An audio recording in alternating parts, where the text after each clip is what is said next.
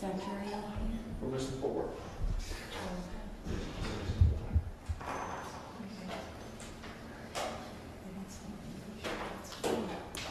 And with that, we're ready to get started, and the defense may call their next witness. Thank you, Judge, for calling Dr. Joseph Wu. Dr. Wu.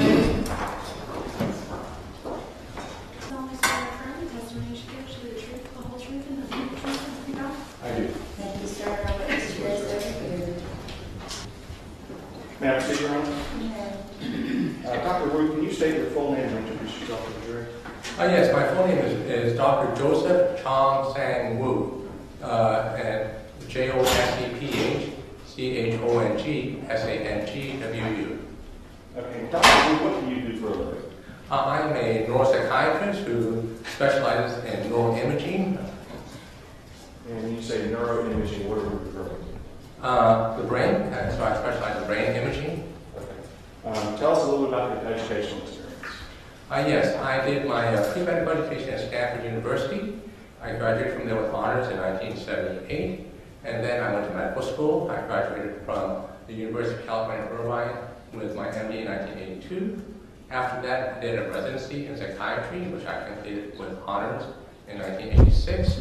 After that, I did a fellowship in brain imaging, brain and PET and MRI imaging, which I completed in 1988. After that, I joined the faculty at the University of California, Irvine, and became an associate professor there. And then I recently retired after 30 years of service at the University of California, Irvine. I recently retired from there March last year, and currently a professor emeritus, and still serve on the faculty as an active voluntary clinical faculty. I'm sorry, I didn't understand you. Oh, I'm sorry. I still serve currently as an active voluntary clinical faculty at the University of California, Irvine, and I'm also a member of the faculty for the UC Irvine Forensic Psychiatry Fellowship Program at Patton State Hospital. Patton State Hospital is the largest state psychiatric institution for the criminally insane, and so I teach about neuroimaging to the fellows who are psychiatrists there. I teach about brain PET and brain MRI imaging, about neuropsychiatric disorders to the Patton State Hospital Forensic Psychiatry Fellows. Okay. And Doctor, have you testified in court before? Yes. And about how many times? I've testified on over 100 occasions. And on each of those 100 occasions, were you testifying as an expert in the field of neuropsychiatry? Yes. Okay. Your Honor, I would tender Dr. Wu as an expert in the field of neuropsychiatry. Your Honor, I have no questions at this time. All right, he'll be allowed to testify in that regard. Dr. Wu, have you prepared a PowerPoint presentation to assist you in testifying today? Yes, I have. Okay. And that's what's up on the screen right now? Yes. And Dr. Wu, can you tell us how you got involved in the case of the State of Florida versus Donaldson?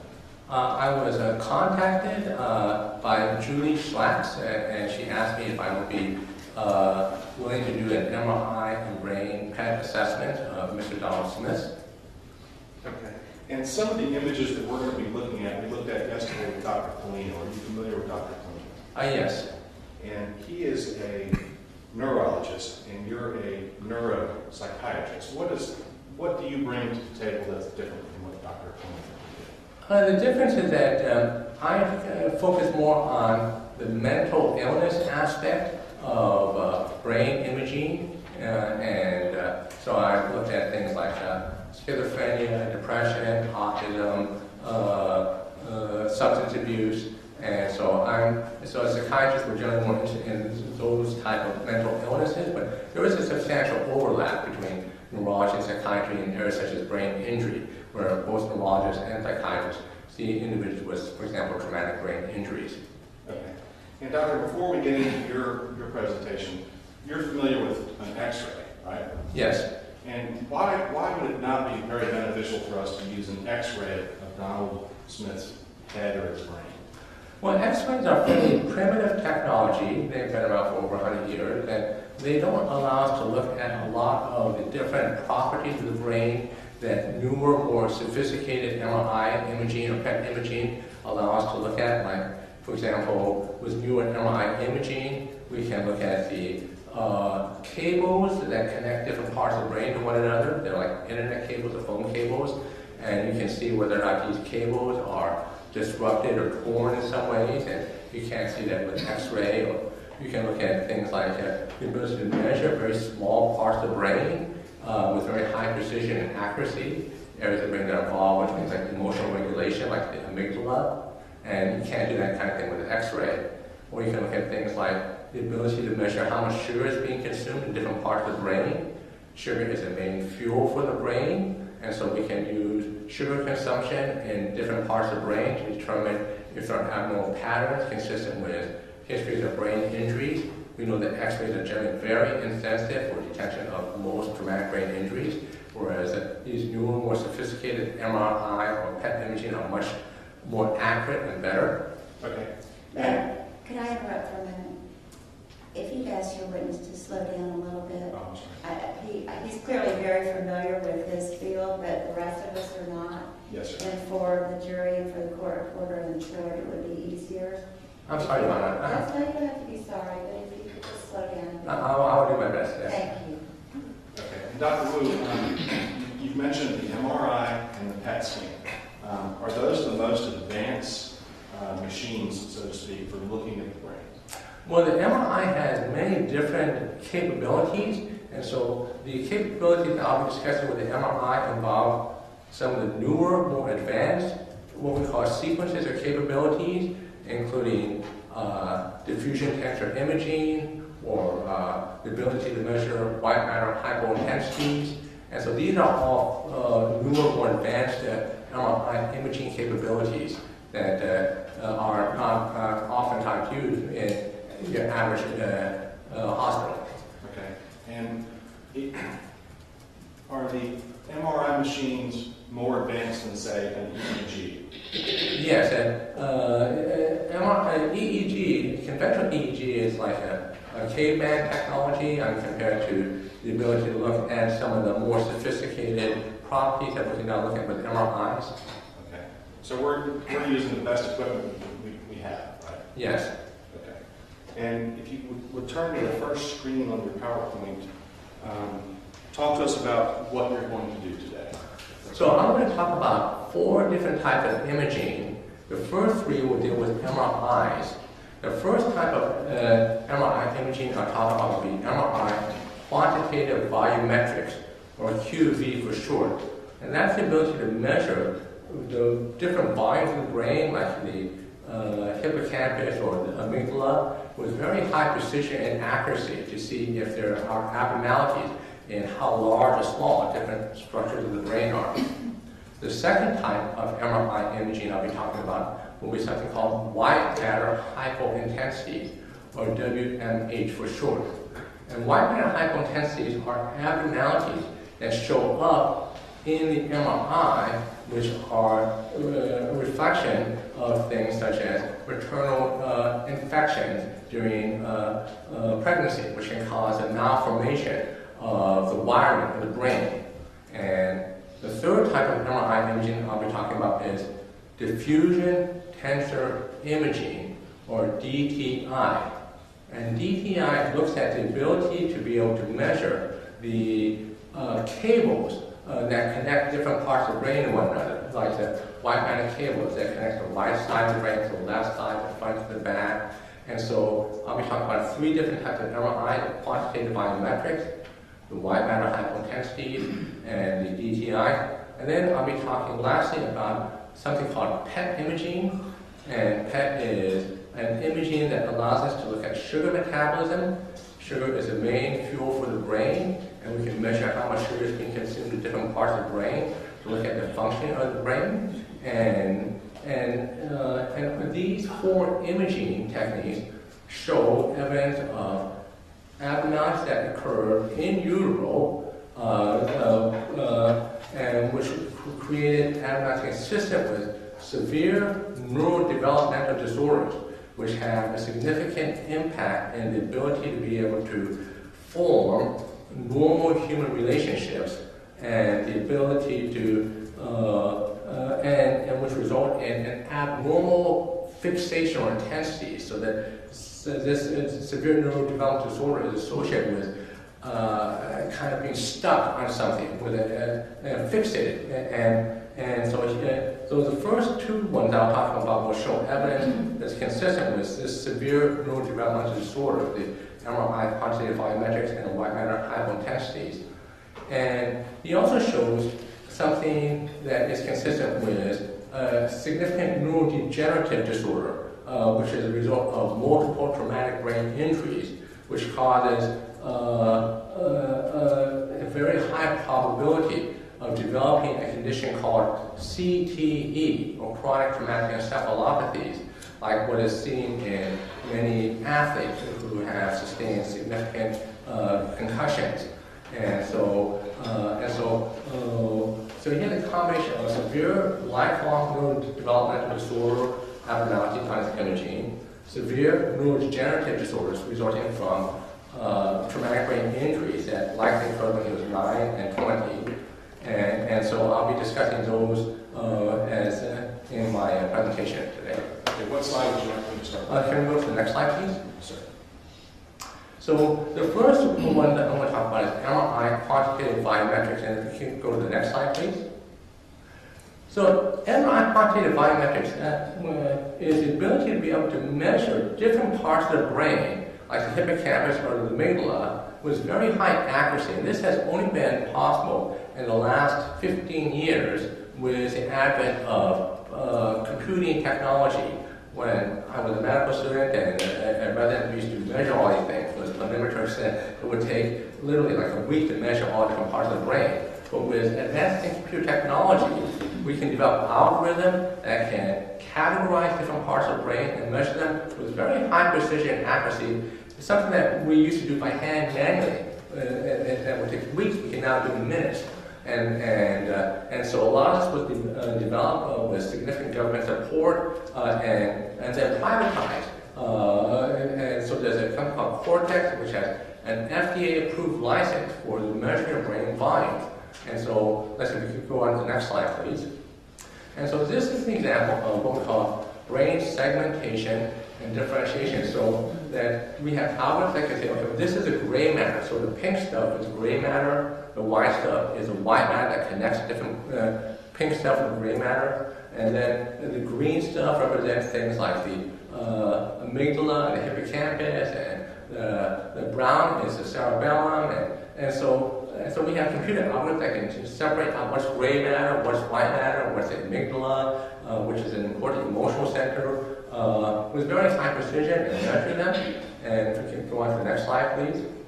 And so this has been subjected to multiple peer review, and it turns out that they're much more accurate than the average radiologist at detecting atrophy. The human eye is not very good at detecting, for example, a 10 to 15% decrease in volume or change in volume, even if it's very significant. Whereas these type of technologies are very accurate, and if we can move on to the next slide, please.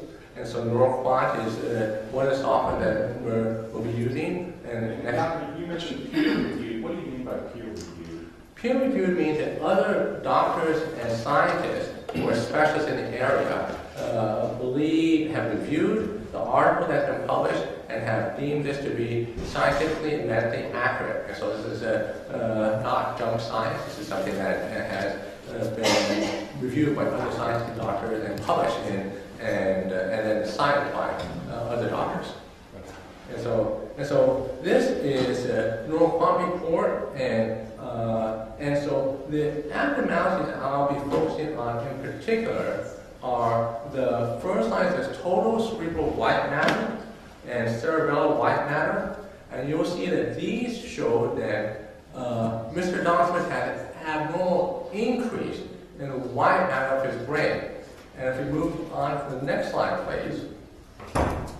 I've blown these up here, and so you can see that he has an abnormal increase in both sides of the cerebellum in his white matter, and abnormal increase in the left side of his cerebral cortex. And if we can move on to the next slide, please. So this shows, it's just reported to indicate that Next slide, please. Now, this actually measures the white matter in the cerebellum of Mr. Smith and compares it with normal control averages. So he has 20,000 cubic millimeters of white matter compared to 15,000 in normal controls. And so this is a significant increase. It's almost 30% larger than normal. And on the right side, he has 23,000 cubic millimeters compared to 15,000 in normals. And this is almost 50% larger than normal. And so this is something that occurs in 6 out of 1,000 people. And this type of white matter abnormality, where you have an abnormal enlargement of white matter, is something that has been reported in severe neurodevelopmental disorders with lifelong patterns of problems with relating in terms of social interaction. And so people with this severe malformation or miswiring with too much white matter have significant problems with social interaction, and they have a particular problem with being able to develop, maintain, and understand normal human relationships lifelong. And they have problems with impairment in empathy. They have, their brain has difficulty being able to experience the same empathy. And they also have a behavior pattern of very restrictive, repetitive patterns of abnormal intensity and fixation, where they become fixated on something and they can't let it go. And that's all they think about. And they have it to an abnormal degree. And Doctor, is that like being stuck in third gear in a car? yes, it's like being stuck in third gear and not being able to shift out. And this is something that they have a lifelong fixation with something that consumes them. And if we can move on to the next slide, please. And so, now, this type of severe lifelong neurodevelopmental disorder is also associated with enlarged hippocampus and amygdala. And so, having an abnormally enlarged hippocampus and amygdala is also associated with a severe lifelong neurodevelopmental disorder. And the hippocampus and the amygdala are very important emotional centers of the brain that help to process normal human emotions. And so when you have this abnormal enlargement, this is seen in this type of severe neurodevelopmental disorder with severe problems with social interaction and severe fixations. Next slide, please. Hey, Doctor, if I can back up a little bit. Sure. When you're talking about the severe fixation on something, what happens when you mix in a person who is at an early age and throughout life has become a pedophile? And well, this is this can become, pedophilia can become the focus of this fixation, abnormal intensity, where a person becomes abnormally fixated to the point that they're not really interested in anything else or much else in terms of this is their main fascination, passion, focus, consumption, and they can't shift gears. Okay. Now, other people with this severe neurodevelopmental disorder might have a fixation on trains or, on ghosts, for example. So it's almost like once a person with this severe neurodevelopmental disorder becomes fixated on something, whether it's trains or pedophilia or ghosts, it becomes something that's all they think about, and they become consumed with that thing. Okay, and a person who has a neurodevelopmental disorder like that, that causes this fixation, that's something that's sort of, for lack of a better way of saying it, that's wired into them. That's how correct. their brain developed. That's correct. So this type of lifelong neurodevelopmental disorder, when you have this abnormal intensity and focus and fixation on something, that's what is called very repetitive or restrictive. That this is the only thing, the predominant thing they think about. And it can vary widely. So some people become very fixated on butterflies or trains, or and they'll become experts in that, or other things. And sometimes that can be very useful, because sometimes if you become fixated on something like computers, you might become a great computer scientist. But sometimes it can be functional, sometimes it can be very maladaptive, but the intensity of the fixation is neurologically wired into the brain. Now, Another cause for enlarged amygdala, this abnormal enlargement in the amygdala, which we see on Law&Crime, is severe emotional neglect. And so that's the second, and Mr. Smith has had a history of being severely emotionally neglected. And we know from, for example, studies with Romanian orphans. In Romania, there was a dictator named Ceausescu, and he was fixated on having the population get larger. So he banned birth control, and so Romanian women had 10, 15 kids, and a large number of these kids ended up in Romanian orphanages where they got very little emotional care. They were hardly touched on, they were just basically fed. And when researchers went back and looked at these Romanian orphans who were severely emotionally neglected, they found they had abnormally enlarged amygdalas, just like Mr. Smith. Now, this is also seen, as I said, as a neurodevelopmental disorder. So it has two possible causes. There's abnormal enlargement in the amygdala. These Romanian orphans also grew up with a severe deficit in their ability to be able to empathize, their ability to interact. And so he has two possible reasons why these might be problems that he has neurologically. If you go on to the next slide, please. Okay. And doctor, these conditions, for lack of a better word, they're set in motion at a very early age. Yes, and so this severe neurodevelopmental disorder appears to be due to some kind of malformation in utero while the brain is being developed. And it's believed that there are a number of possible environmental factors that can cause this to occur. It could be toxins, and there are some evidence to suggest that certain environmental toxins might be a factor, like certain kinds of weed killers, Roundup, for example. So being exposed to this kind of toxin can alter the brain development in utero. It can be due to possible maternal streptococcal infections. It can be due to other types of things, but some type of environmental insult in utero, whether it's toxic, whether it's infection, can cause the what we call the neuronal genesis. But during the brain's development in utero, the brain has neurons that are being created, and that's called genesis. And then they migrate or move along a certain path, and they differentiate. And so when you have these kind of environmental insults, whether it's due to some kind of environmental toxin or infection, this can cause a miswiring of the brain that can cause this kind of abnormal enlargement of white matter in the brain, and this causes an abnormal enlargement of the amygdala hippocampus, and this can cause this kind of syndrome, this severe lifelong neurodevelopmental disorder with severe deficits in the ability to engage in normal social interactions and the ability, and then with severe problems with becoming abnormally fixated and this restrictive repetitive pattern of fascinations. Okay, and doctor, you've used the term in utero several times. What does that mean? In utero means while a baby is being carried in the uterus of the mother. So during, for example, the second, third trimester, if a mother is exposed to some kind of environmental toxin or has some kind of infection, that appears to significantly increase the risk of developing a severe neurodevelopmental disorder because it causes the neurons to grow incorrectly and to migrate incorrectly to its correct path. Now, he also shows abnormal MRI quantified metrics that are right-sided. So on the neural quantity shows a right-sided cerebral gray matter decrease.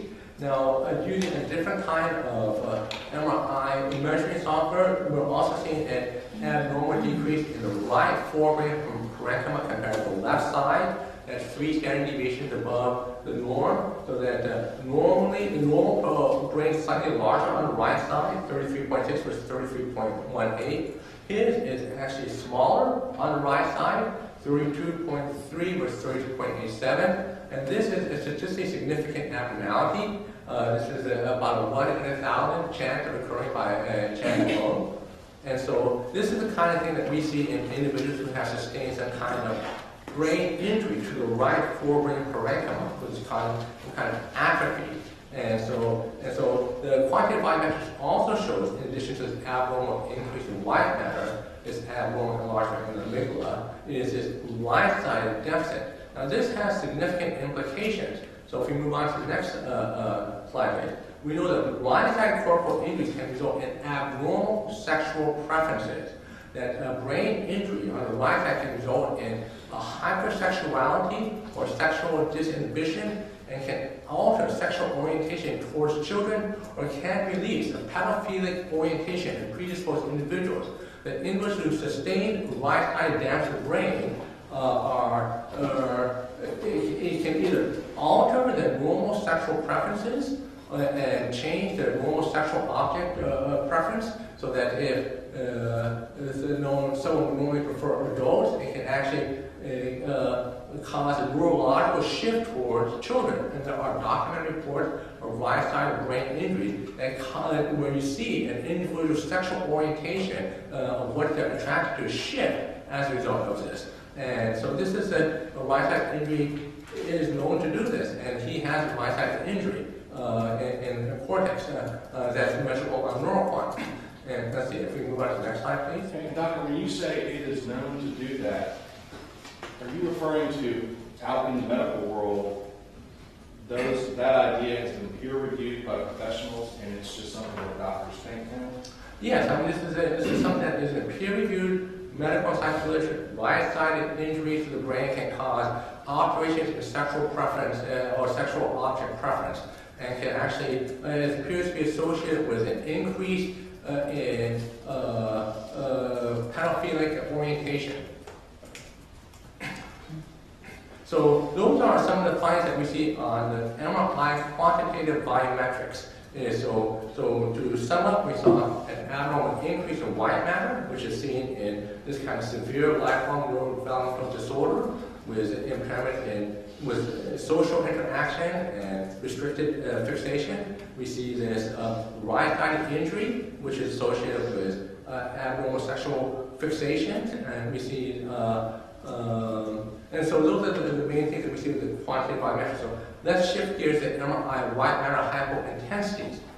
Now, white matter hypointensities are another way of looking at abnormalities that are a result of a malformation of cortical development due to early neuronal genesis, maturation, and migration. And so neuronal genesis means the genesis of or creation of new neurons as a neuron sprout in the brain during pregnancy.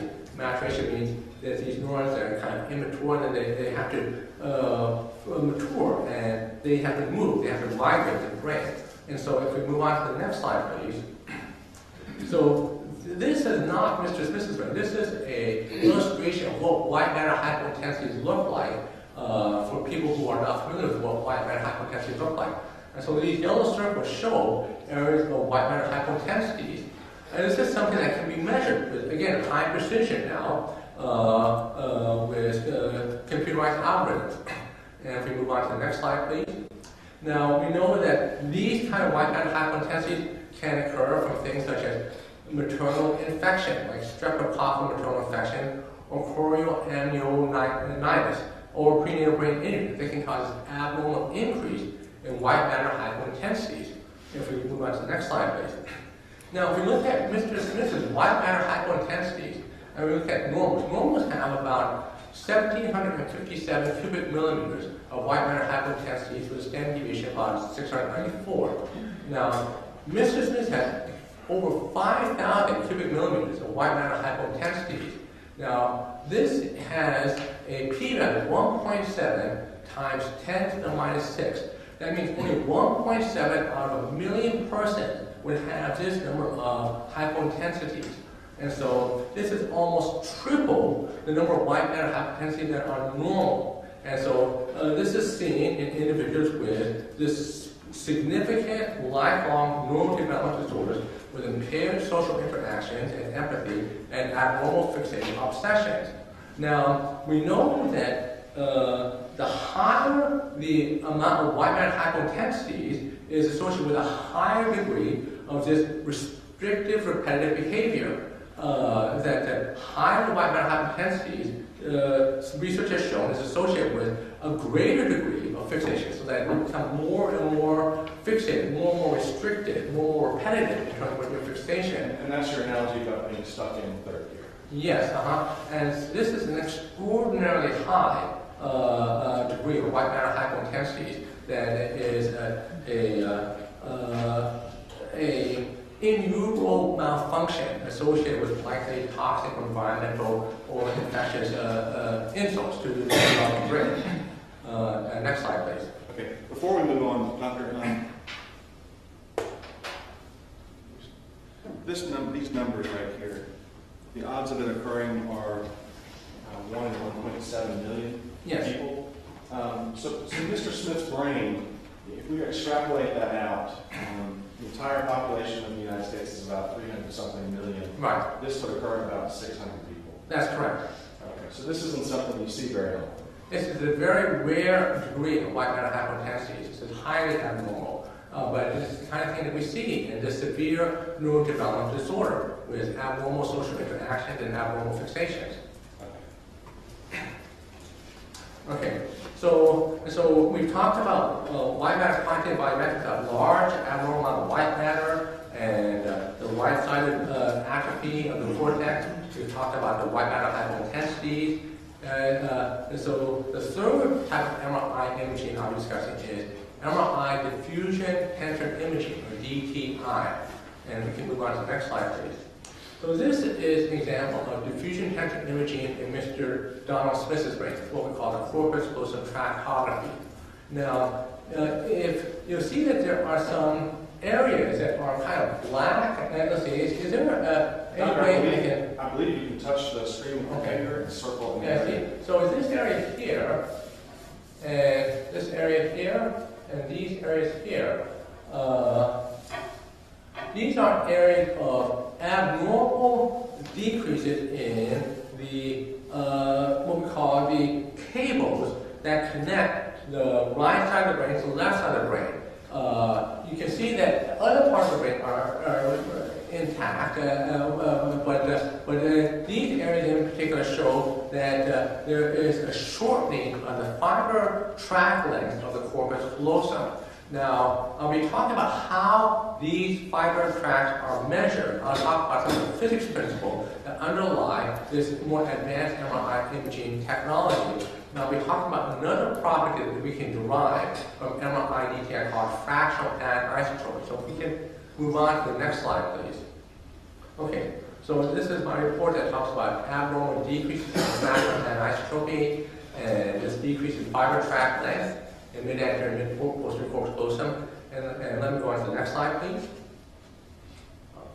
Okay, so these red areas are areas that have abnormal increases in the internal capsule. This area here, here. These red spots are areas that are abnormally high FA. That's seen in individuals with old traumatic brain injuries. And then let's move on to the next slide, please. Okay, let's see. And can we move to the previous slide? Okay. So this area, I'll focus on this area in particular here. That red spot, if we can, is the mid-corpus callosum. If we can move on to the next slide, please. Okay. So I'll be talking about that spot, but first I'll be doing basic background as to how we can measure these axons in the brain. And so the way diffusion tensor imaging works is that it looks at the diffusion of water molecules in the axons. Axons are these like cables that connect different parts of the brain to each other, like the right side, the left side, the front to the back, the top and the bottom. They're like the equivalent of internet cables or phone cables, except that they're like long straws. And so you can look at the diffusion of water molecules in these long straws that connect different parts of the brain to each other. And if we move on to the next slide, please. So here is this axon, and this is like a long straw, and the water molecule moves inside the straw here. And if we move on to the next slide, please. Now, when you have some kind of head trauma, you have what we call shearing of the straw, where the axons are sheared. And then the water molecule is no longer able to diffuse. Here it starts to leak out into these these areas around here. And so this is what diffusion tensor imaging looks at, is the integrity of those axons or straw and the diffusion of the water molecules. And if we move on to the next slide, please. And so what happens is that after you have some kind of traumatic brain injury, you have shearing, and then you can have shortening, which is what we saw of those tractography a few slides back. So you can go back to the colored image before. So this right here. Yes. And then you can see how the axon is shortened out, and then we go back to the very beginning here. Yeah, right here. So that's what we're seeing here. Is that these black areas here, these are a result of shearing of the axon. So that so these areas here are missing the normal diffusion of the water molecule in those areas. And so if we can go back to the previous spot we were at. Okay, so if we move on to the next slide, please. Okay, so that's what we're seeing here. And if we move on to the next slide, please. So now, a good metaphor to talk about how DTI works is that if you put a straw in a glass of water, and you put a drop of food dye or soy sauce in a straw, that food dye straw will stay inside the straw. But let's say that straw had a lot of holes in it, it was torn. Well, that food dye will start to diffuse out of the holes of that straw. And that's what is happening when we look at diffusion tensor imaging. So if we look at the next slide, please. So this is, so here there's no straw. And so normally when you put a drop of food dye in a glass of water, it diffuses in all directions equally. So if we move on to the next slide, please. So this is what we call isotropic diffusion. Like you've heard the term isosceles triangle, which is 3 right-sided equal lengths. Well, iso means equal, and so tropy, like atrophy, it means shape. And so isotropic means that water has a tendency to diffuse isotropically in all directions. But if we move on to the next slide, please. If you were to put that drop of food dye in a straw, then diffusion will no longer be isotropic, it will be anisotropic from meaning not equal diffusion. And it will be highly anisotropic in its diffusion. If you can move on to the next slide, please. And so here is a straw which has 100% fractional anisotropy, and here is no straw with 0% fractional anisotropy. And so you can actually look at this as a series of fractions that go from 0 to 1. And so areas of the brain that have, say, intact axons will have a higher fraction, like say 0.7, whereas areas of the brain that have damage will have a lower fraction, like 0.5, which would be closer to 0 and further away from the 1. And so if we move on to the next slide. So for example, a typical healthy anterior corpus callosum would have a value of 0.75, and a typical FA, or fractional anisotropy, for a TBI, or traumatic brain injury, is 0.6. And this would be about 3 standard deviations below the mean, or about 1 chance in 1,000. And so we can. So this is another thing that we can look at with DTI is this fractional anisotropy. Now, if we go to the next slide, please. And this is something that's well accepted. Books on this, hundreds of articles on this. Let's see. If we move, can we get rid? Okay, move on to the next slide. Get rid of the red circles there. Oh, I'm sorry. Okay, so now I show you that red spot here. So here I've blown this red spot up for the jurors to be able to have a closer look at what's going on here. And I measured the FA in that red spot, and I measured that FA in normal control. Normal control FA value in that particular area is 0.63, with a standard deviation of 0.04. So that means that 0.04 means that 2 standard deviations above and below the mean would have 95% of the population. So 0.63 minus 0.8, which would be about 0.5. Let's see, it would be like 0.5 through 7, something like that, and then 0.8 above, 0.701. That would be like 95%. And then 3 standard deviations have like 99% of the population. So 0.12 is like from 0.51 to like 0.75 would have 99% of the population. He is almost 8 standard deviations out from the mean. Now the chances of this occurring randomly are 3.8 times 10 to the minus 14th. That is 3.8 out of 100 trillion. Now, to help the jurors visualize, what does this mean? What does 100 trillion mean? So, for example, a million seconds would be 11 and a half days. That's 10 to the 6. A billion seconds, 10 to the 9, it would be 32 years. A trillion seconds will be 32,000 years. And so this abnormality in the FA is something I'm calling 3.8 out of 100 trillion. Now, to look at the Earth's population has about 12 billion people, roughly, I think, yes. So the chance of this occurring in any normal human being on Earth is essentially 0, and so this is a highly abnormal decrease in FA, but it's a kind of abnormal decrease in FA that I see all the time in people who have sustained significant brain injuries, and especially older brain injuries. And so this is not at all uncommon in individuals with serious, with a history of significant brain injuries. And so, let's see. So, Doctor, the chance of this occurring naturally or just by chance are astronomical, but you do see it in people who have had brain injuries. In normals, it would be 3.8 out of 100 trillion, which essentially means about as close to 0 as you can get mathematically. But in brain injuries, this is very common. I see it all the time in people with significant histories of multiple traumatic brain injuries. And so this is would be very consistent with Mr. Smith having had some history of serious brain injury in the past. And when I reviewed the records that were provided to me by Brooke Butler, he has had at least a couple of significant injuries, head injuries.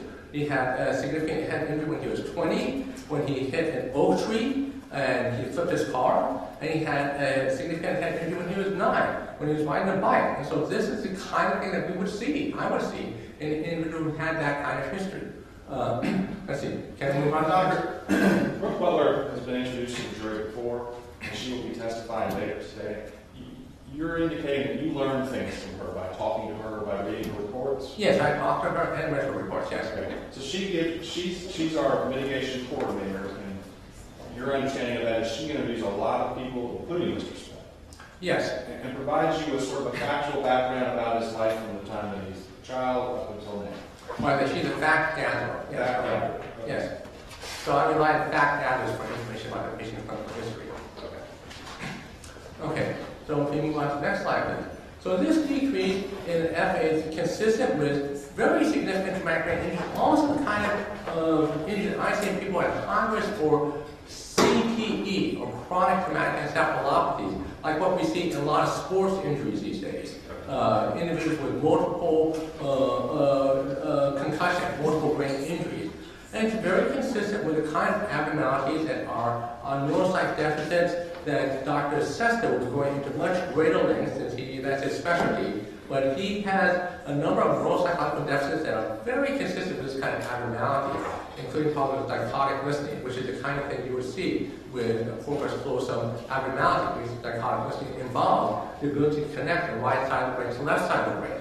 And CTE is a neurodegenerative disorder, and I'm going into a little more about what CTE is and what this means behaviorally. Okay, but before you do that, neurodegenerative disorder is the broader class of conditions. And yes. CTE is one of those conditions that's in that broad class. Yes, it is a subtype of neurodegenerative. Others include Alzheimer's disease, for example, is another neurodegenerative disorder. So this is a type of a neurodegenerative disorder. The brain's deteriorating due to some pathology. And this, let's see. So if we move on to the next slide, please. And so he had an accident when he was 20, 1976. He hit this oak tree and orange picker road with his car. He had this bicycle accident. And he also had other problems in non-verbal memory, executive function, spatial perceptual function, noted by Dr. Sessa, that would be very consistent with the history of multiple TBIs. And by TBIs? Yeah, traumatic brain injuries. And so I won't go into those. Dr. Sessa will go into those in greater length. Let's see. Next slide, please. Now, we know that there are a number of very important behavioral implications of brain injuries. So if you sustain a brain injury, then you're going to have a much greater risk of becoming a substance abuser. We know that brain injuries can affect the judgment center of the brain, can affect the impulse regulation of the brain. So we know that people with brain injuries are much more likely to become highly addicted to multiple substances because the brain areas that are involved with judgment and impulse regulation are damaged.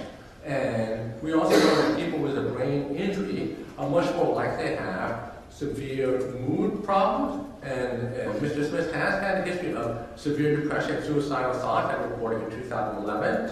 We know that brain injuries can result in behavior that looks like antisocial behavior, where it looks like you don't care about people, where you are callous. But the important thing from a diagnostic perspective is that antisocial personality disorder has to be made in the absence of neurological insults that can explain that. So this is in a person with an intact brain. Now, you can have antisocial behavior that is a result of brain damage, where your ability to regulate impulses or judgment makes you look like an antisocial person who has normal brain that way. But it's not antisocial behavior, personality, from a strictly medical perspective, but it can look like that. Now, it can also... It's possible a psychologist could have interviewed Mr. Smith years ago and concluded, without the type of testing you do, that he has antisocial disorder. Yes, I mean, if you are unaware of histories of brain injury that might have been a factor in this, yes, I can see how it would be very easy to make misdiagnosis. This happens all the time because doctors don't always have a complete historical and medical record available on the people that they're interviewing. And without that, it's very easy to make a misdiagnosis.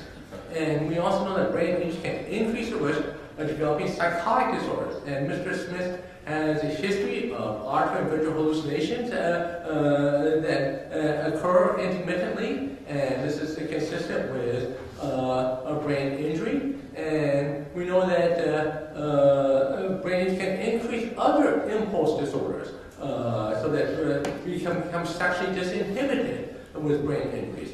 And so there are many neurobehavioral complications that result from brain injuries, and this DTI shows astronomical decrease in effort, highly consistent with the history of multiple old traumatic brain injuries.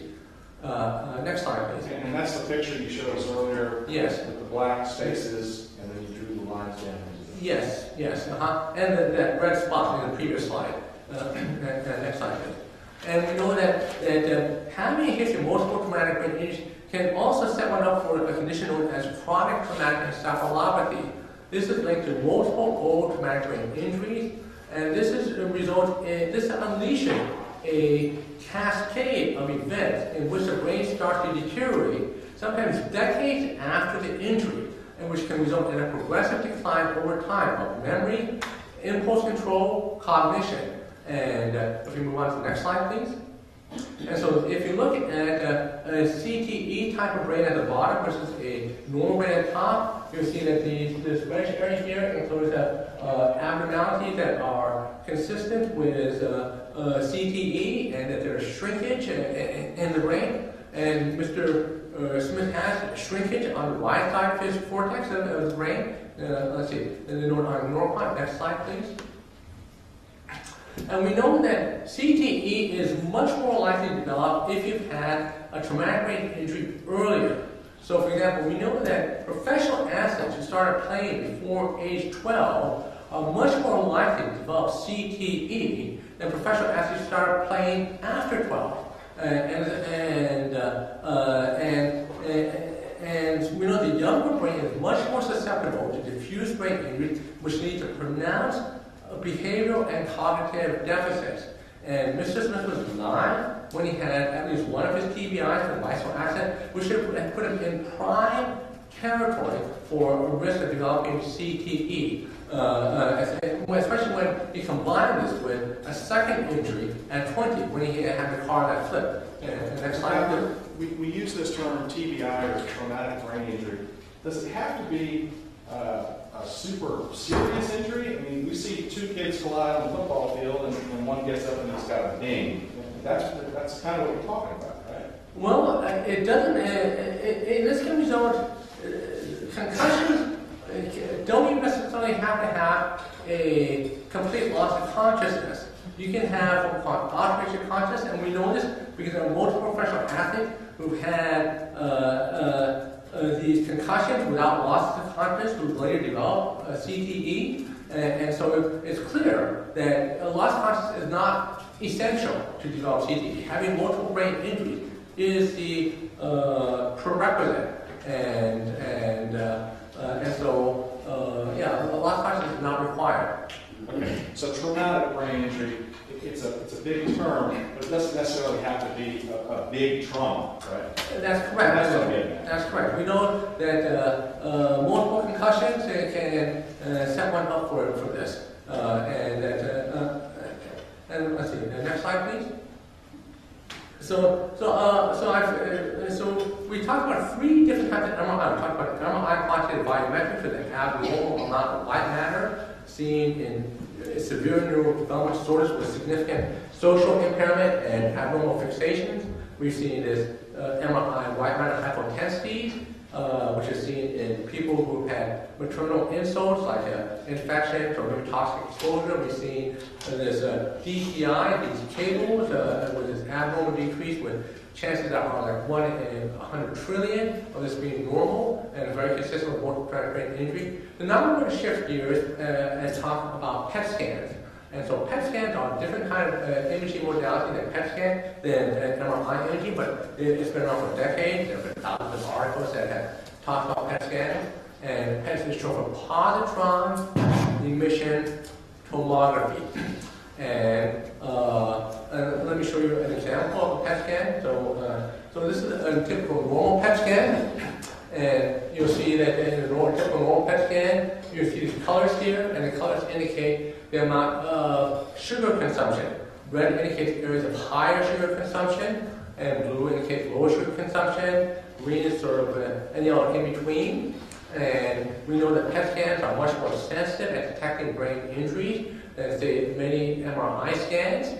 So, for example, you can actually have a normal, typical MRI of a cadaver, but if you were to get a PET scan of a cadaver, you get a blank screen. There's no sugar being consumed. Or you can have someone who's in a coma who can have a normal, conventional MRI sequence because the structure of the brain here is normal. But if you were to do a PET scan of someone in a coma, the PET scan will be like all blue or green, bluish green, because there's very little sugar being consumed. So we know the PET scans are much more sensitive than conventional MRI scans. Let's see, if we move on to the next slide, please. So how PET scans, what's the basic underlying physics of PET scans? So PET scans rely on something called positron, which is short for positive electron. A positive electron is a form of antimatter. The electrons in our universe are normally negatively charged. Now, antimatter doesn't normally exist in our universe, but we can create antimatter using a device called a cyclotron. Now, the advantage of creating an antimatter version of the electron is that when you combine antimatter with matter, you get the transformation of the mass in the matter and the antimatter into pure energy using Einstein's famous equation E equals mc squared. E equals energy and m equals the mass. So the mass of the positron and electron are converted into energy, and if any of you are science fiction fans, you may remember the show Star Trek, in which the USS Enterprise is powered by a matter-antimatter engine. While that show is science fiction, the basic physics principle that the combination of matter and antimatter creates tremendous energy is in fact a well-accepted physics principle, and it's a fundamental physics principle that underlies PET scans. And if we move on to the next slide, please. So this is how we create an antimatter version of an electron emitter. And so you'll see these triangular magnets here. This is if you lift up the hood of a cyclotron, which is a 22-ton instrument. It costs several $1 million. If you move on to the next slide, please. This is a schematic of a cyclotron, and you'll see these 2 triangular magnets. And these triangular magnets will alternately either attract or repel charged subatomic particles and get them to move in circles. And so that with each alternation of attraction and repulsion, these charged subatomic particles move faster and faster and faster. It's kind of like slapping a merry-go-round, so you get the merry-go-round to go faster and faster and faster. So that by the time the charged subatomic particle comes up from the cyclotron and strikes the target, it is traveling at almost the speed of light, which is 186,000 miles a second. So the charged subatomic particle is traveling about 99.99% the speed of light.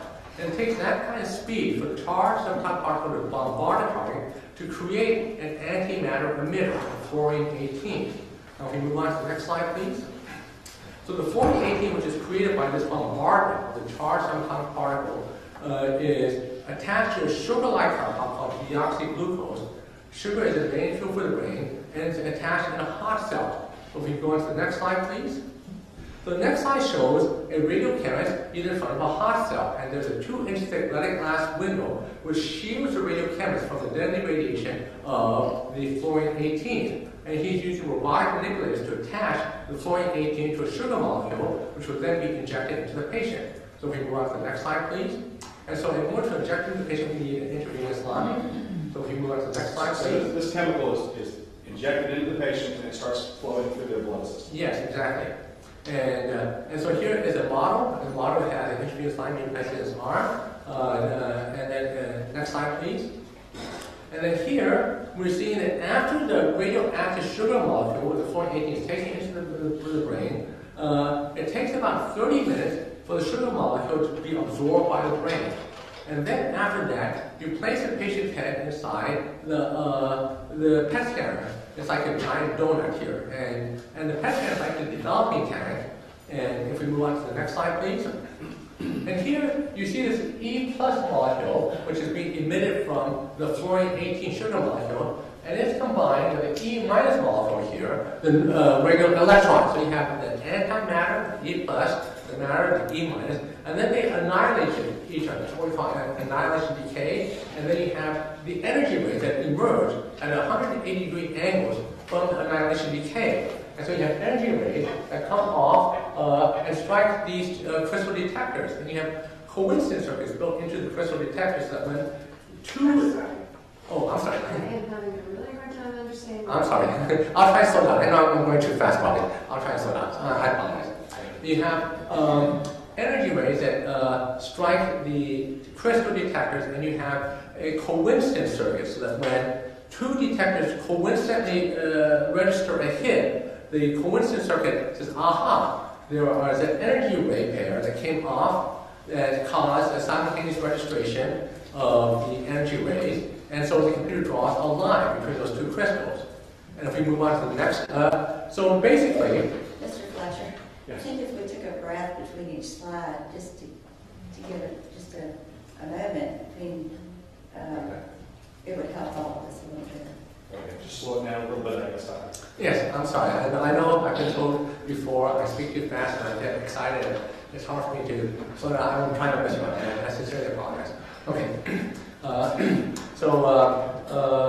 So this is a schematic of the crystal detectors in the PET scanner. And so you can see that when energy ray pair goes off and simultaneously strikes two crystals, a line is drawn between those two pairs of crystal detectors. And so basically we're looking at millions of these intersecting lines where areas that have the fluorine-18 antimatter are the source of millions more energy rays that emerge from that part of the brain, and areas that have less sugar have fewer energy rays emanating from that part of it. There are fewer intersecting lines where there's less sugar and more intersecting lines where there's more sugar. And so that's the basic physics behind how the PET scan works. Next slide, please. So the last 10 or so slides, you basically introduced the jury to the science behind how PET scan works. Yes. And that gives us some of the most advanced imaging of a human being's brain that we've ever seen. Yes, it's a light years ahead of an X-ray, EEG. Let's see.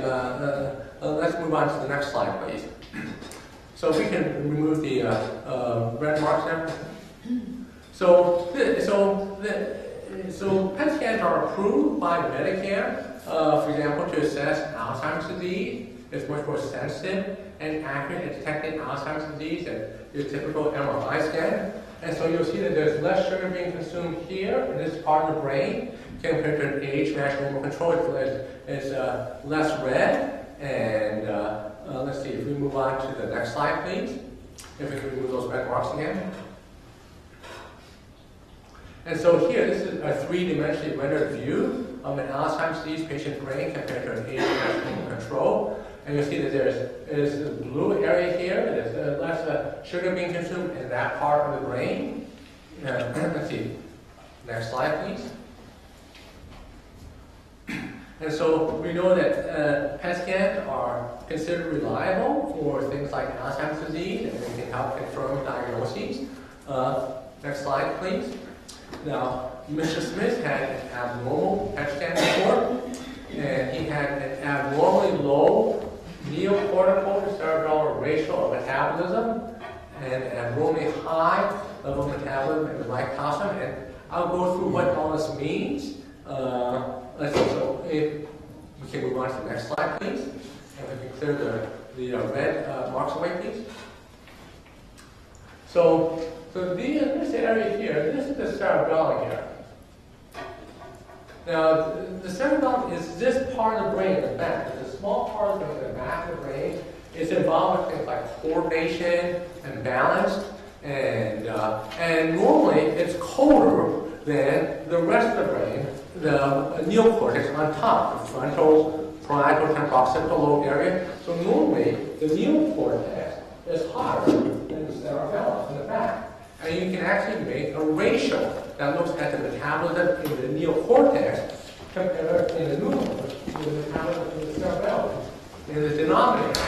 And so in the normal brain, the neocortex, which would be the rest of this area here, would normally be significantly hotter than the cerebellum. So just eyeballing this, I can say this is an abnormal scan. Now this is obvious to someone who has looked at a lot of patients with like CTE, or likely CTE of traumatic brain injuries. If you're the kind of physician who doesn't see a lot of traumatic brain injuries, you probably wouldn't recognize the pattern. You probably wouldn't have seen it. The average physician who does PET scanning doesn't see a lot of brain injuries. And the average physician who does PET scanning does mostly tumors. And so if they saw this, they might say, oh, this doesn't show any tumor. So this must be a normal scan. They're unfamiliar with this kind of pattern. My subspecialty is brain injury, and I've seen this pattern a lot. And it's not just my visual read, which is abnormal, but it is quantitatively and numerically and statistically abnormal. And I'll show you the statistics of how I derive this quantitatively. And let's see if we can go on to the next slide, please. If we could remove the red marks again. So, as is well documented, visual analysis may be insufficient to uncover subtle metabolic disruption. More objective methods would be helpful according to textbooks like SPM. And so that's what I've utilized is statistical parametric mapping, an objective method for assessing abnormalities. So if I can move on to the next slide, please. And so this is invaluable. Now, SPM is not normally used clinically, but it's very helpful in forensic cases, especially in life or death matter cases where it's important to rely on numbers, not just eyeballs and image. Okay, the next slide, please. And so if I do a statistical parametric map analysis of Mr. Smith, you'll see that he shows these abnormalities, black spots here in the cerebellum, which are highly abnormal. And if we move on to the next slide, please. Okay, so these abnormal statistical increases are 5 standard deviations abnormal. So this means 2 out of 10 million would have this kind of abnormality on a PET scan. And so this is not just my visual read, this is statistical and objective numerical data, which shows this is a highly abnormal brain pattern.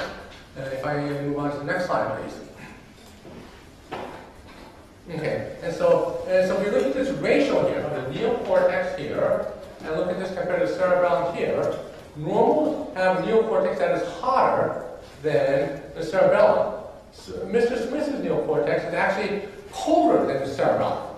And the reason why it's colder than the cerebellum is when you have a history of multiple traumatic brain injuries a long time ago, this causes diffuse damage throughout the brain. So the amount of sugar being consumed in the neocortex is much colder than normal. And this is a significant abnormality. Neocortical cerebral abnormality is 3.3 standard deviations below the norm, or roughly 9 out of 10,000. I see. And then if we move on to the next slide, please.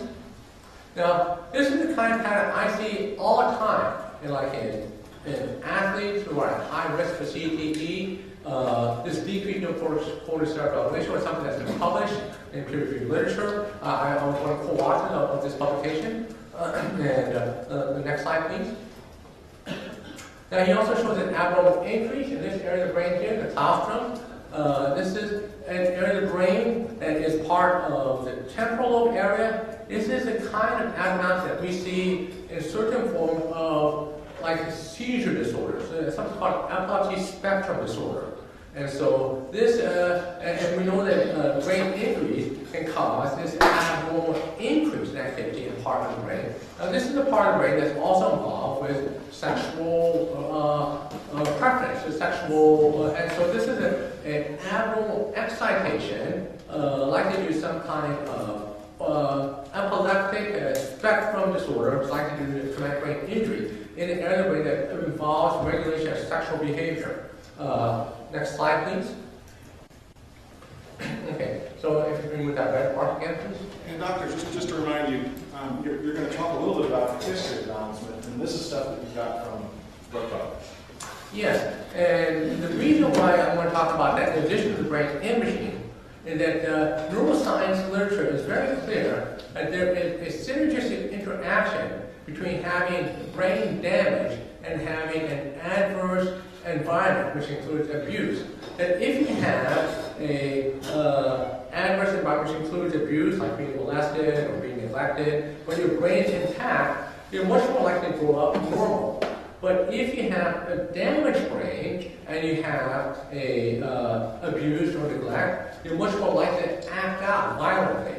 And so there's a synergy there. And so the reason why this is important is because there is a synergistic interaction between the neurodevelopmental abnormalities that Mr. Smith was born with from likely maternal insults such as toxic exposure or infection, which causes neurodevelopmental disorder with severe social interaction impairments and severe abnormal fixations.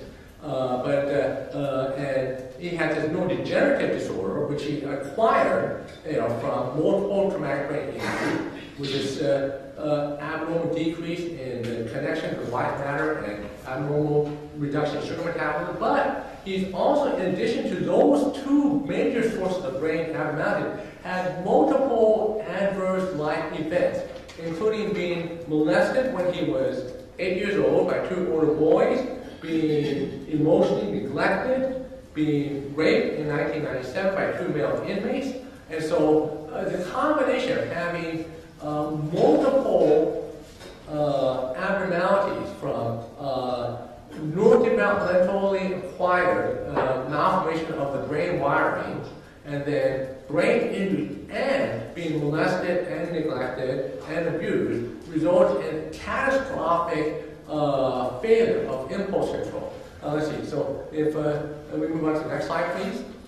And so we know that brain injury can affect impulse control, and that the parts of the brain that act like brakes. Everyone has impulses, but generally we curb our inappropriate impulses. We have an intact brain that says don't do that, But when your brain is damaged, either from a neurodevelopmental defect, from a maternal insult like an infection or toxic exposure or brain injury, we know that that ability of the brain to curb impulses is damaged, and so you're much likely to act out. Let's see, and we also know that brain injury can increase the likelihood of having other impulse control problems like drug abuse. We know that drug abuse can be a form of self-medication, that people try to use drugs to help treat their depression if they're depressed. They try to use stimulants to make them feel better, or if they feel anxious, they try to use these things. But we know that these stimulants or other things can cause a catastrophic failure of impulse control, so that your attempt to self-medicate your depression it's like trying to put out a fire by pouring gasoline on it. I mean, it is the exact opposite thing you should be doing. But when people are brain injured, their judgment is impaired, their impulse regulation is impaired, they're depressed, they're trying to self-medicate, the things that they try to use to self-medicate can paradoxically severely exacerbate the impulse problem that they have as a result of brain injury. And so, let's see. So if we move on to the next slide, please. And so just to summarize, Mr. Smith has significant MRI quantitative volumetric and MRI wide matter hypointensity findings consistent with a severe neurodevelopmental disorder and neurodegenerative disorders. His MRI quantitative volumetric shows abnormal amounts of white matter, 30 to 50% higher than normal in the cerebellum, and is consistent with a severe neurodevelopmental disorder characterized by profound lifelong impairment in the ability to develop normal relationships and with a profound abnormal intense fixations. And he also shows right-sided cortical atrophy on the quantitative volumetrics, which would affect sexual preference choice.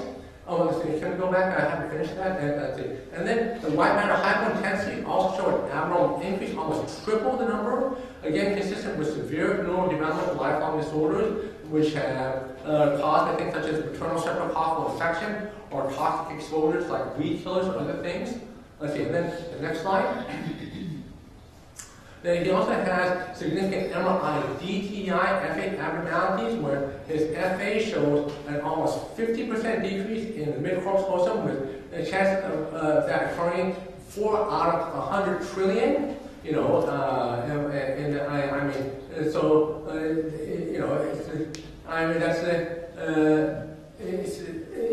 is literally astronomical odds, of this occurring in the normal population. Essentially impossible to find in the normal population, but very common in people with multiple severe brain injuries, and very common in people with high risk for CTE. And we know that CTE causes a decades-long deterioration in impulse control that gets worse and worse over time. He also shows PET scan findings, which show an abnormal decrease in neocortical cerebellar ratio, similar to those of people at high risk for CTE. And if you move on to the next slide, please. And so he has a set of a perfect storm with severe miswiring of his white matter from likely ineural insults from toxic exposure or infection, and multiple head traumas, and in addition to all of those, he also has a history of being sexually traumatized, abused, and physically and emotionally abused and neglected. And we know that neurologically speaking, all these combine to create an individual who's going to have catastrophic failure in impulse control. So that's my last slide. Okay, I do have a couple, one or two specific follow-ups, Doc. And if you can help me find up here, it's not numbered, but I'm looking for the slide. I think it's number 36. Okay, keep going. Let's see. Okay. Keep going.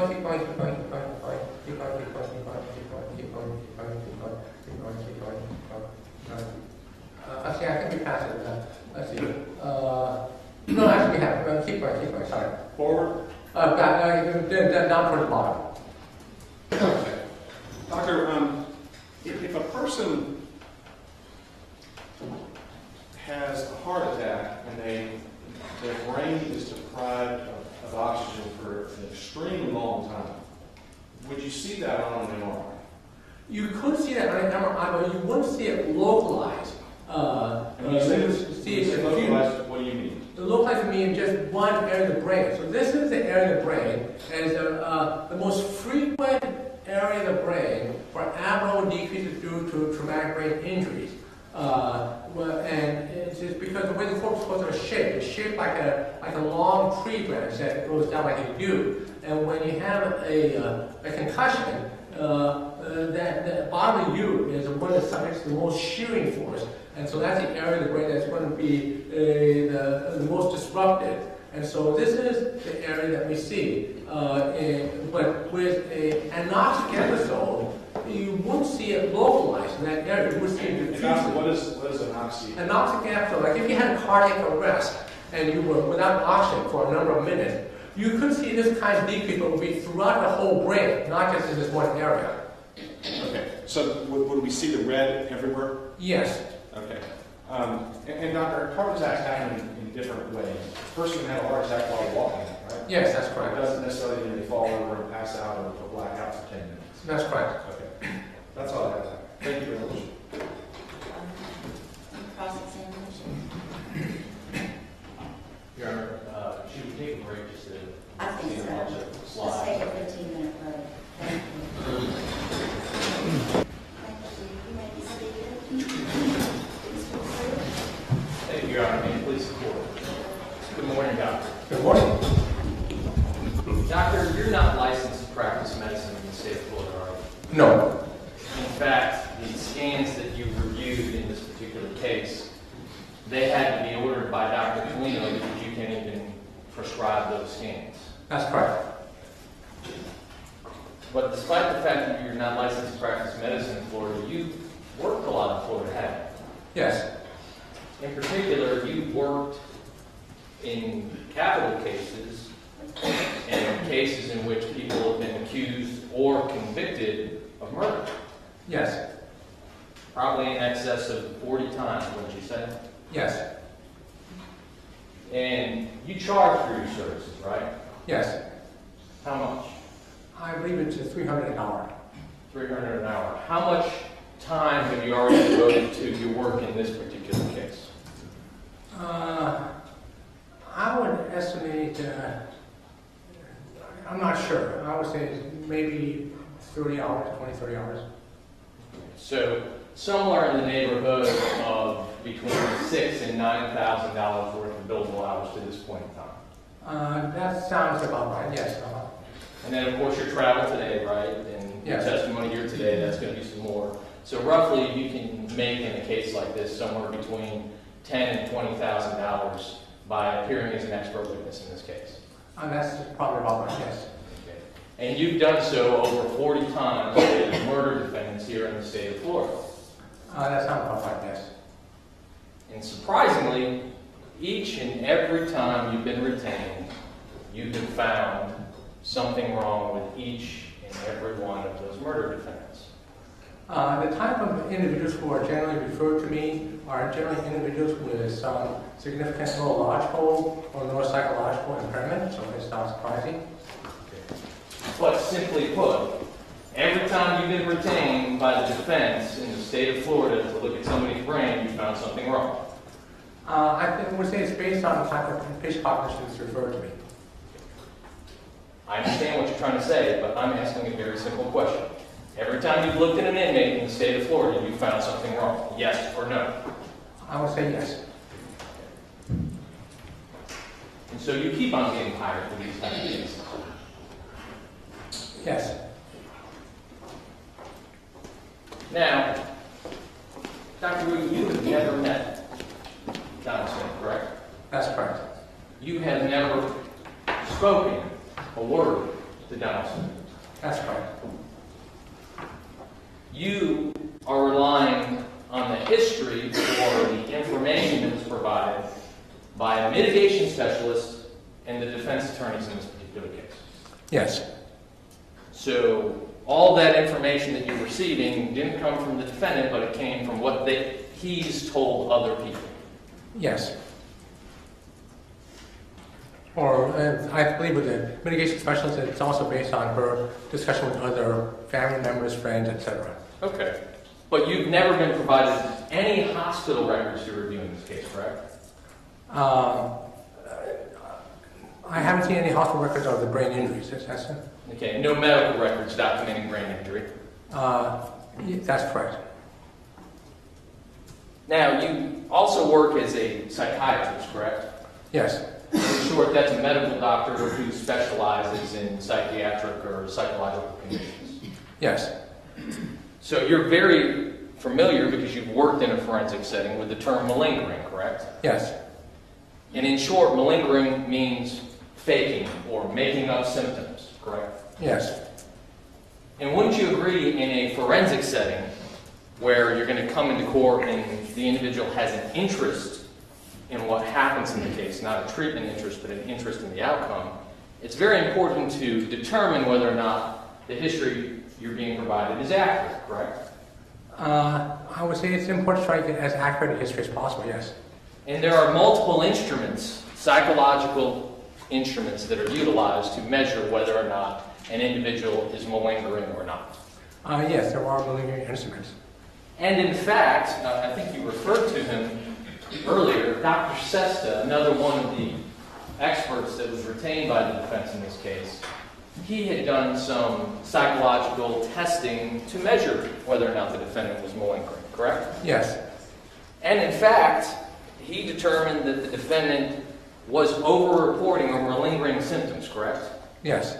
To the point where Dr. Sesta's opinion was that it invalidated all the psychological symptomology that he was giving history of. Yes. So he was lying, so he couldn't be trusted. Yes. You've talked about TBI, traumatic brain injuries.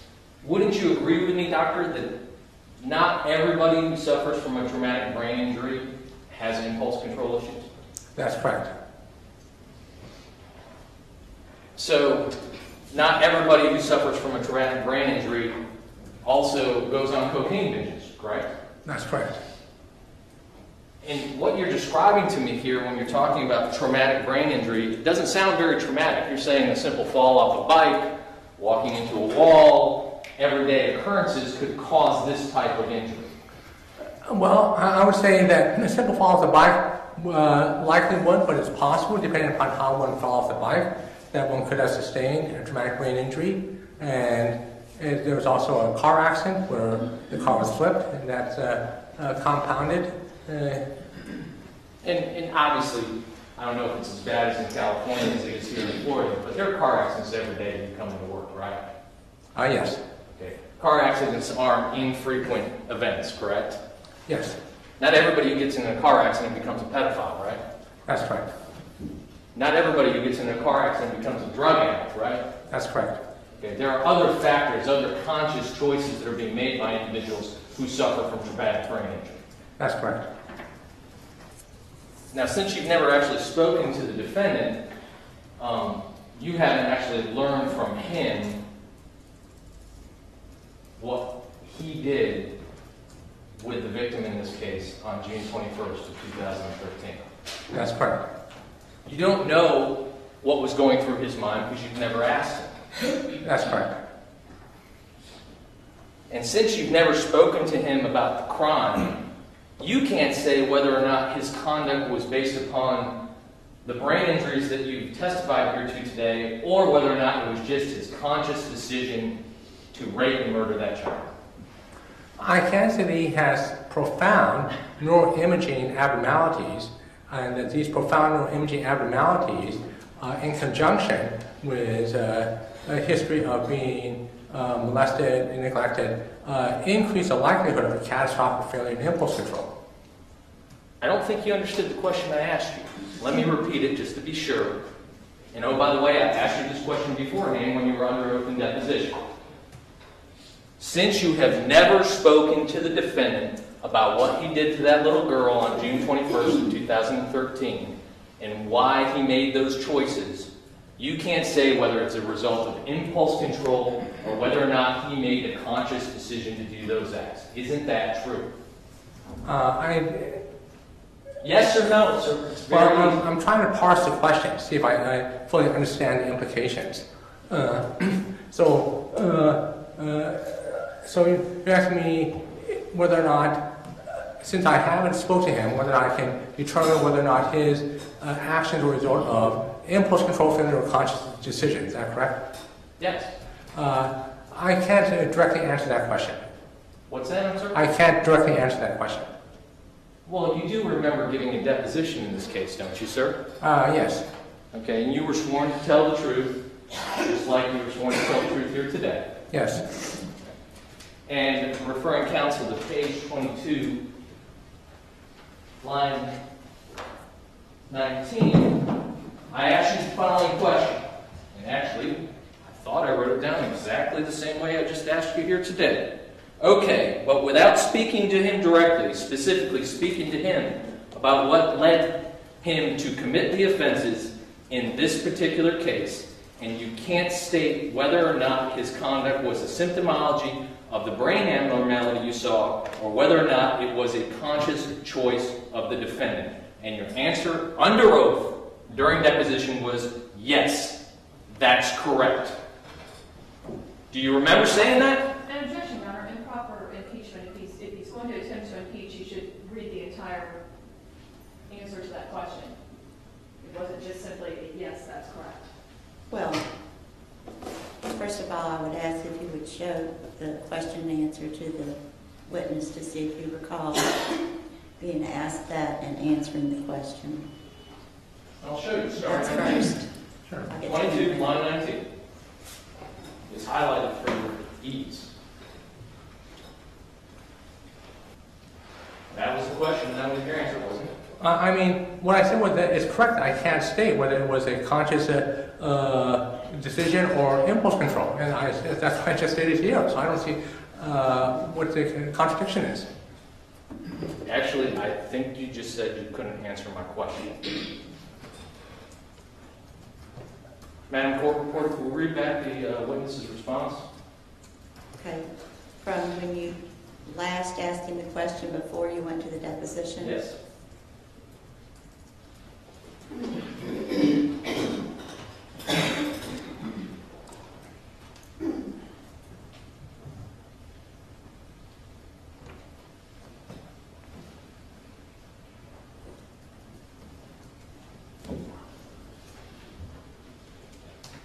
It was before the objection, is that correct? Yes. Yes, it was.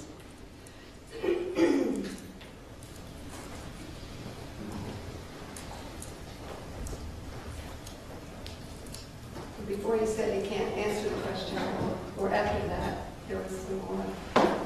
Do you want your question before he said I can't answer Yes. that? If you would read Mr. Cleo's question before that answer.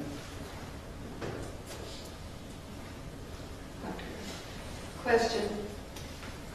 I don't think you understood the question I asked you. Let me repeat it just to be sure. And by the way, I asked you this question before him when you were under oath in deposition. Since you have never spoken to the defendant about what he did to that little girl on June 21st of 2013 and why he made those choices, you can't say whether it's a result of impulse control or whether or not he made a conscious decision to do those acts. Isn't that true? Answer I. Question, yes or no, sir. It's very easy. Answer in trying to parse your question and see if I fully understand the implications. So you're asking me whether or not, since I haven't spoken to him, whether I can determine whether or not his action was the result of impulse control failure or conscious decision. Is that correct? Question, yes. Answer, I can't directly answer that question. Thank you, sir. I don't have any further questions. All right, if there's more to the answer that you wanted from the deposition published to the jury, of course, Mr. Fletcher can do that now.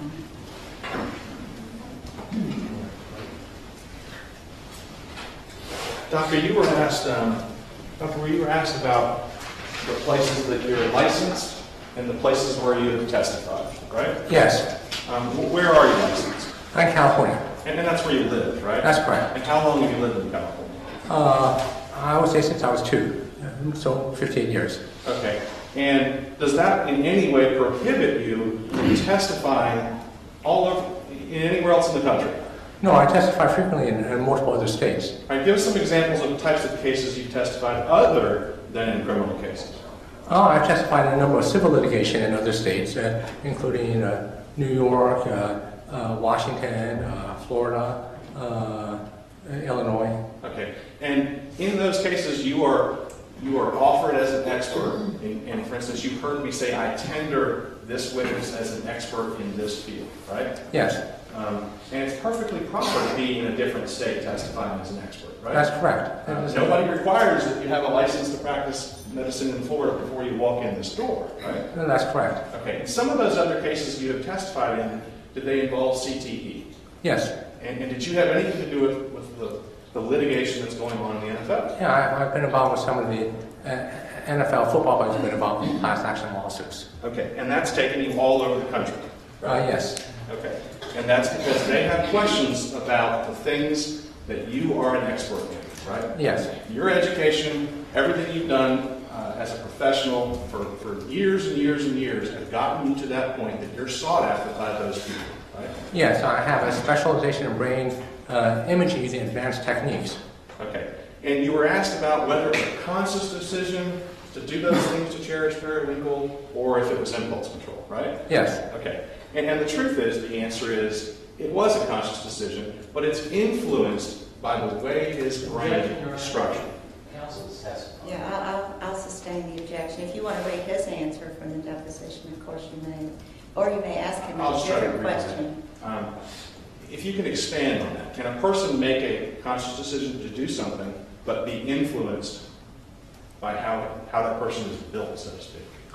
Yes, and it's clear that for an individual who has certain fixations that they are struggling to deal with, and if that these the impulse control system is damaged, and this is going to impair the ability to curb those impulses. So ultimately, at some point, it becomes a philosophical question when damage to an impulse system and conscious choice comes into play. It's an area that is difficult to draw a precise line in. I can say that he has damage to areas that regulate impulse control, that he has damage in terms of areas that regulate sexual object preference, that he has damage in terms of that there are multiple abnormalities in conjunction with multiple stresses, which make that impulse control even harder.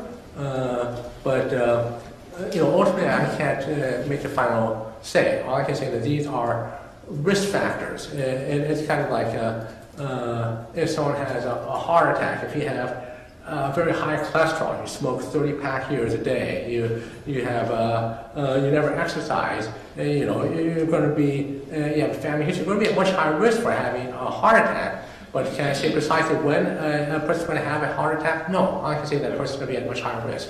Okay, and doctor, as far as obtaining medical records, if you're looking for medical records from when a 62-year-old was 9 years old, are those sometimes hard to find? Yes, medical records are oftentimes destroyed after 7 years, and so it's oftentimes impossible to get earlier medical records.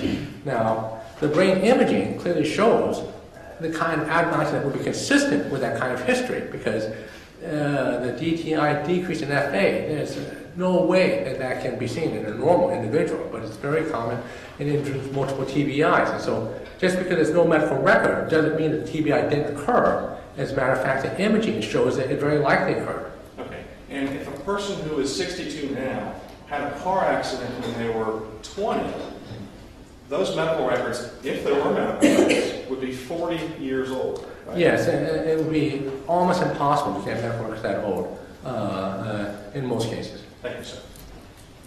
That's all. May this witness be excused? Yes, sir. Thank you, Dr. Lewis. We appreciate your time. You may call your next witness. Thank you. The defense will call Dr. Joseph Sesta. Dr. Sesta.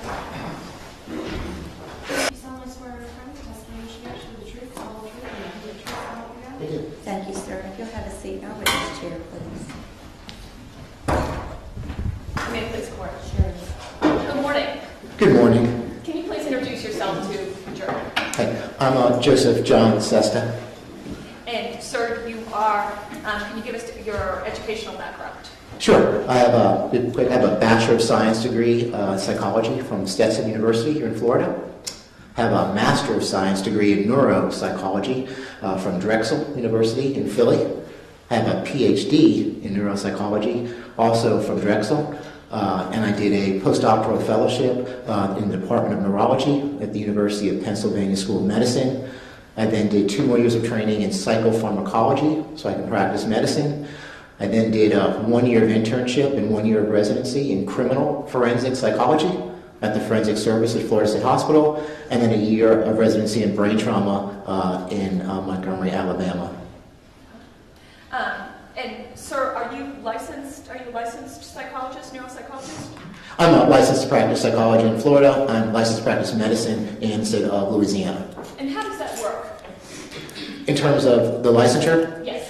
Yeah, I can sort of kind of a hybrid. I do both things. In Florida here, I'm a neuropsychologist. I predominantly see folks who have known or suspected neurological disease or brain injury and come in contact with the law. Sometimes in the civil court system, folks are suing for money. You get in a car accident, some chemical spill, and you get exposed to things. I see folks who are involved with the civil court system.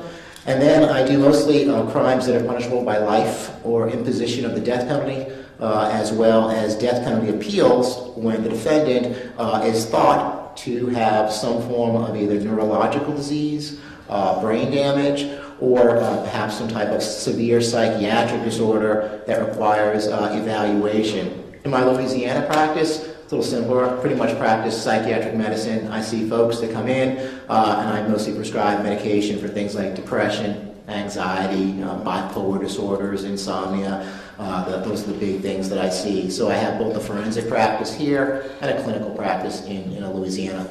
And how often are you in Louisiana doing your clinical practice? The first, I drive up there. I don't fly. Unlike my colleagues, I'm afraid to fly. So I drive from Florida to Louisiana the first full week of every month. Okay. And then the rest of the time you devote to your practice? Right, the rest of the time I'm here in Florida. Okay. And are you in fact board certified? I'm quadruple board certified. Okay. And what does that mean? Sure. I've been peer-reviewed and board certified in adult neuropsychology. I've been peer-reviewed and board certified in pediatric neuropsychology. I've been peer-reviewed and board certified in medical psychology. And then I have a subspecialty in forensic neuropsychology, which is the application of neuroscience to legal proceedings such as this. And I'm not sure you've told us, how long have you been doing this? This is year 26 for me. So I had my silver anniversary last year in September. This is my 26th year. And if you can, help us understand, because we've heard from a lot of people with different titles. And we've heard from a psychologist, and now you're a neuropsychologist. Yes. And we've also heard from a neurologist. Right. Help us understand. Sure. First of all, we're all psychologists, and there's neuropsychologists and forensic psychologists. We all start out with sort of the same training, and then we specialize in different areas. Neuropsychologists are specially trained in evaluating and examining brain function.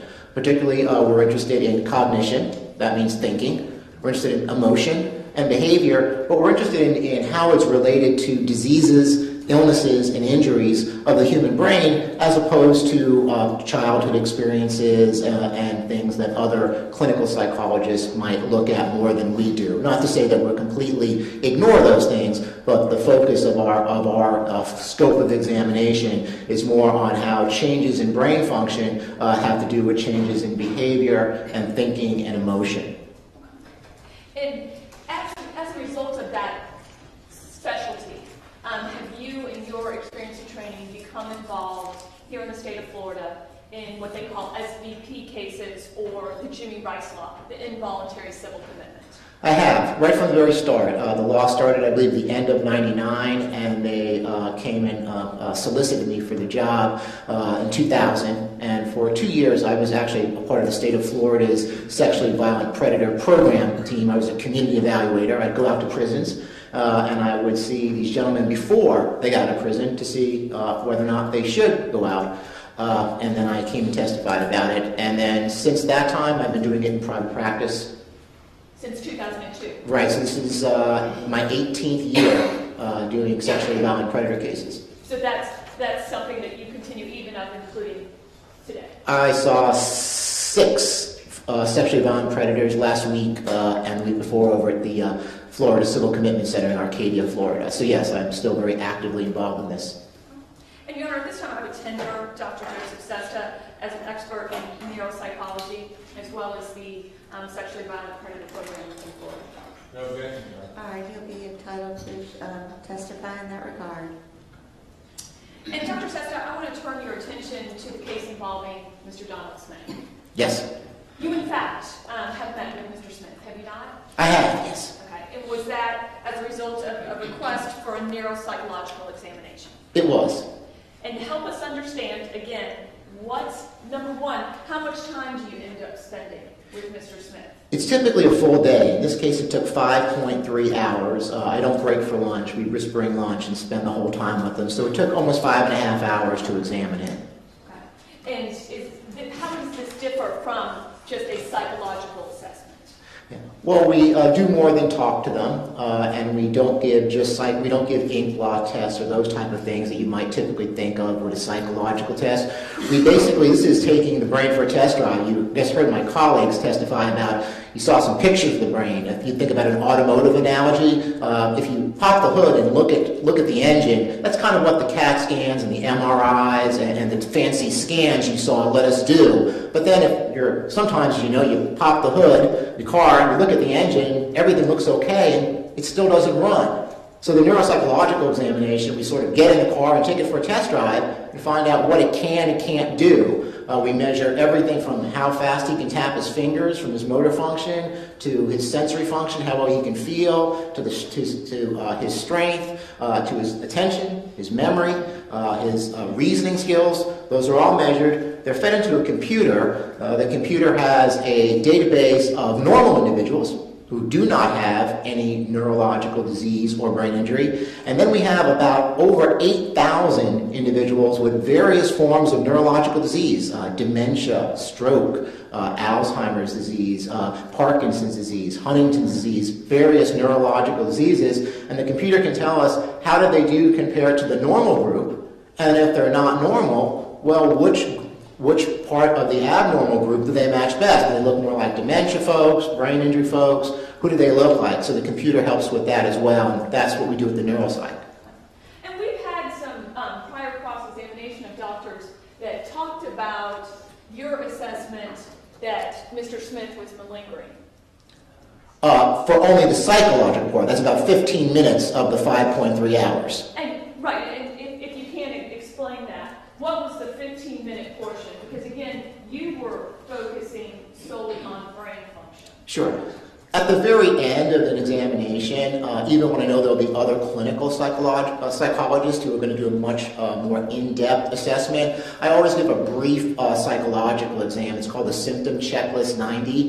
It gives you 90 psychiatric symptoms and simply asks, do you have any of these? And if so, how often has this bothered you during the past couple of weeks? And I can get an idea just to see if the person's in any acute distress and to play off with my clinical examination. I also ask them questions, so it gives me some data on it. And again, that's at the very end of the exam. It's about 15 minutes. And yes, I didn't think that was valid for Mr. Smith. But the other 5 hours where we looked at his brain function, I did over a dozen faking tests, and they were all clean. So there's no evidence at all that he was attempting to exaggerate or fabricate any neurological injury. And of course, we know that now because we have the scans, and the scans beautifully correlate with what I found. So there's no issue at all about faking the neurological component. I do agree that he's not valid or was faking the psychiatric complaints. Okay. And so let's get right down to it. Based on your assessment, did you find brain impairment? Yes, I did. Okay. And help us understand. One, how do you determine that?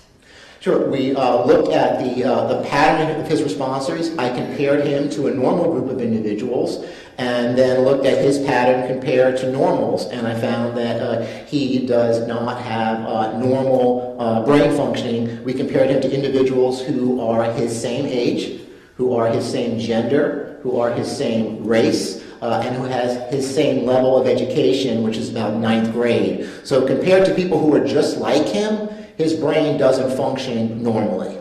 And translate that for us in terms of what kind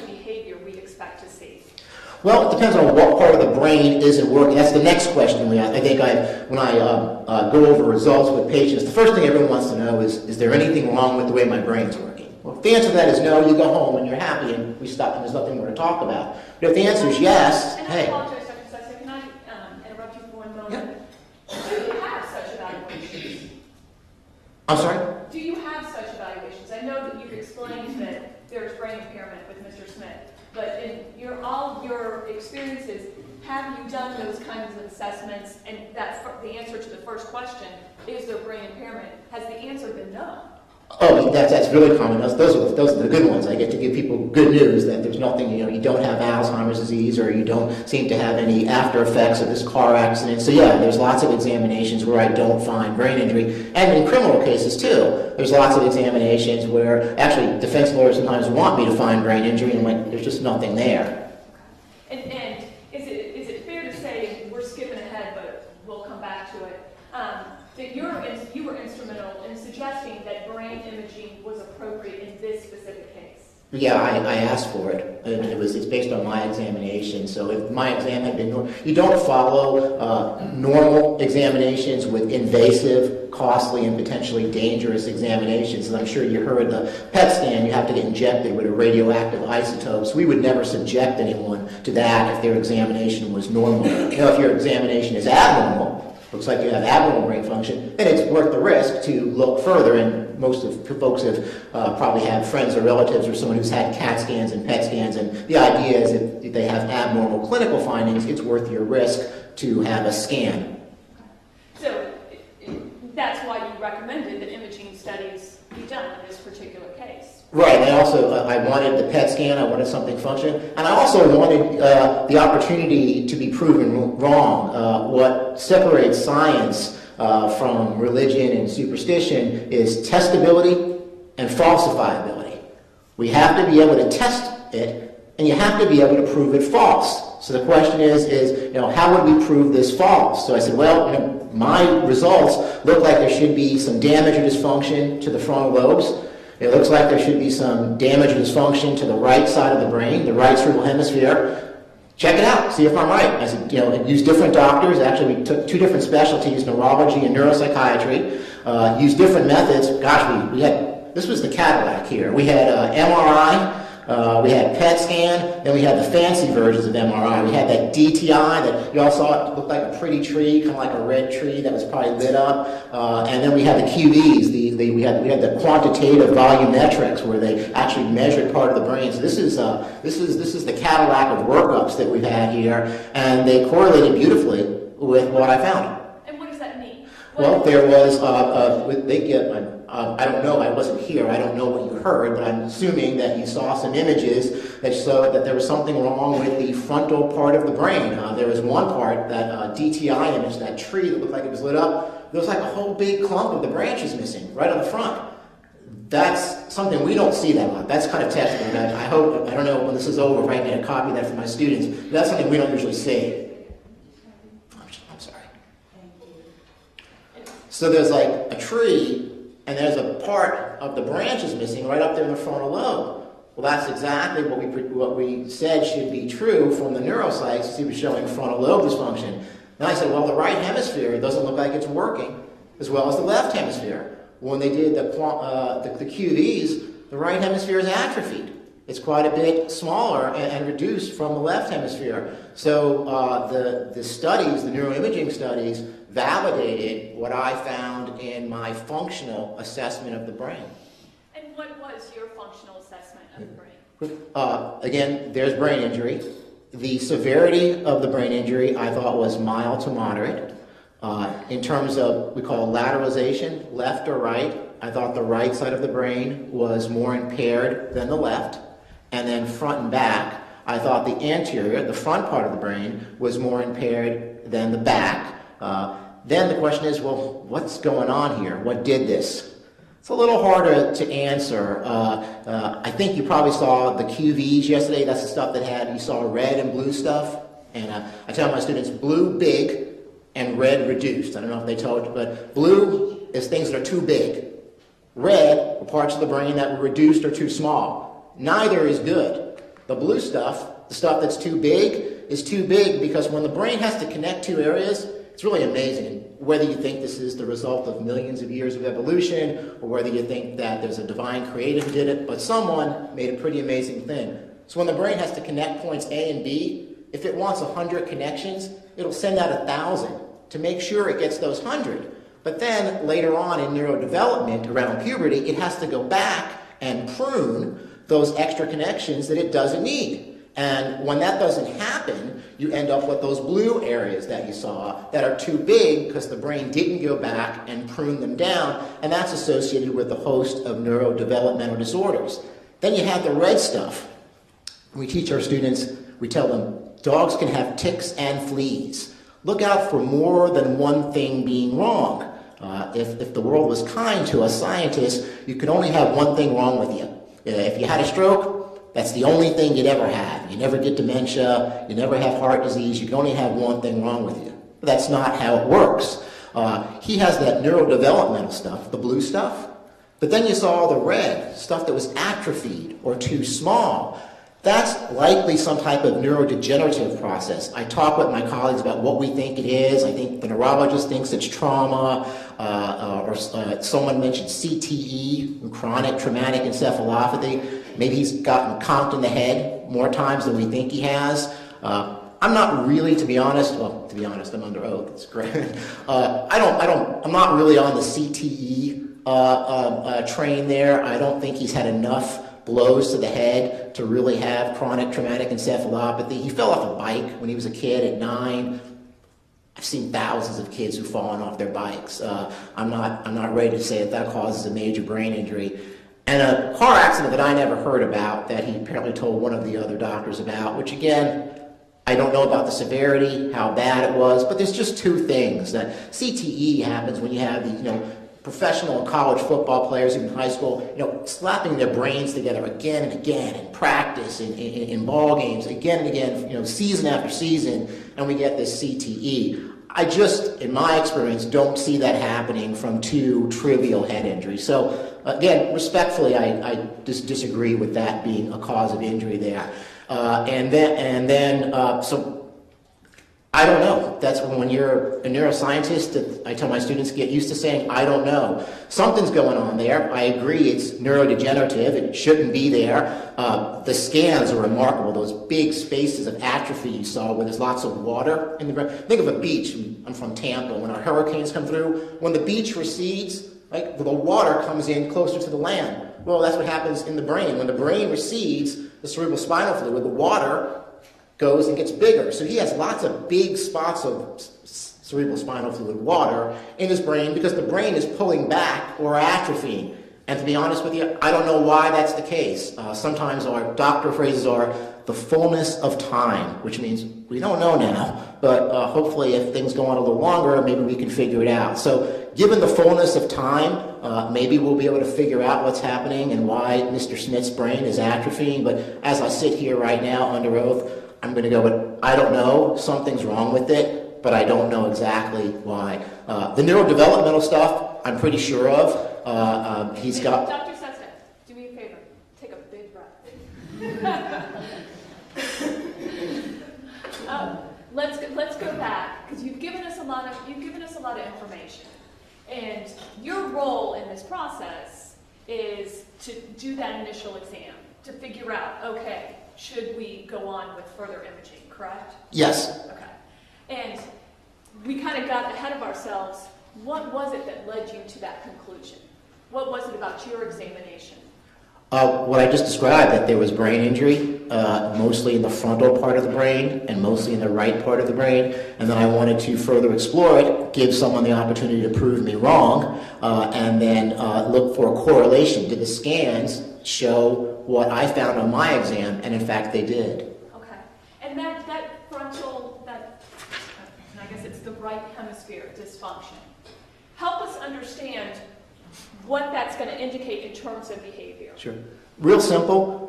The left side of your brain activates your behavior. When you damage it, people look sort of like bumps on a log. They have the fancy name is abulia, but they don't move much. They don't talk much. They don't do much. They kind of sit there like bumps on a log.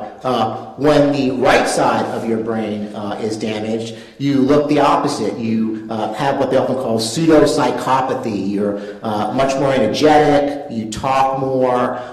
You don't seem to have much emotions. Things like empathy and compassion seem to be missing. So there's quite a different syndrome with him. So with his right hemisphere problems, we'd expect him to be sort of a cold, emotionless person who may be sort of active or have a lot of activity and just not a lot of ability to control his behavior. The biggest thing the right hemisphere does in cases like this that's relevant, it's the brakes. The front part of the brain and the right part of the hemisphere brake behavior. The left hemisphere is the gas, so when it activates behavior. The right hemisphere is more like the brakes, it brakes behavior. So Mr. Smith, he's stepping on the gas, his left hemisphere works fine, but the brakes don't work well. And therefore, things like anger, aggression, sexuality, in order for us to all live together in harmony, we have to be able to put the brakes on behaviors that aren't socially appropriate. Mr. Smith has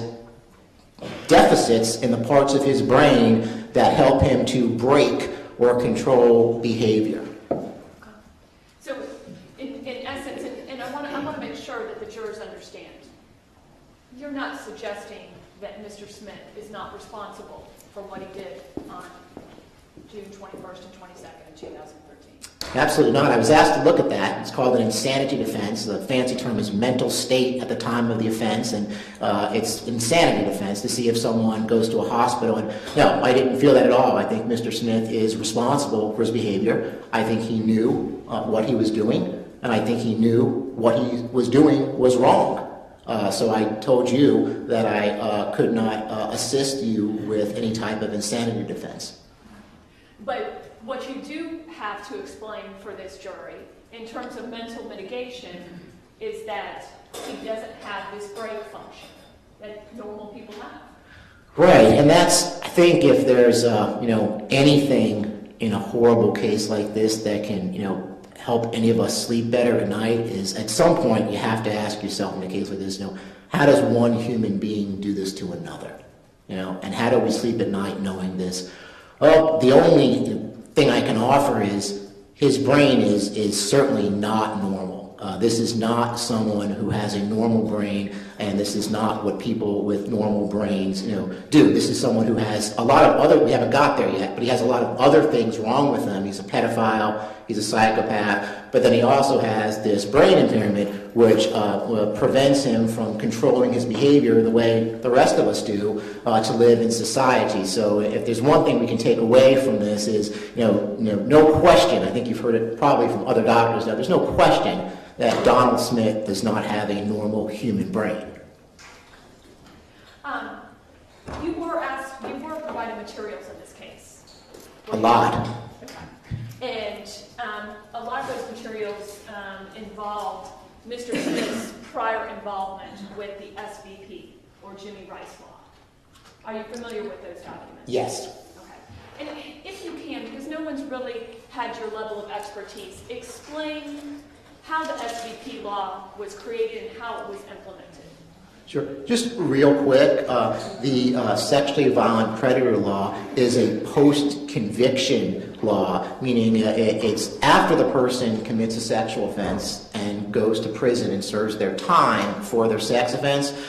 Before they get out of prison, we usually do it the last year that they're in prison, they'll get a visit from two doctors. They're usually psychologists, they could be psychiatrists, sometimes one of each, there's two, and they examine them to determine a couple of things. It's pretty simple. One, do they have a mental abnormality? It doesn't translate very well into science, but pretty much do they have anything wrong with them psychiatrically?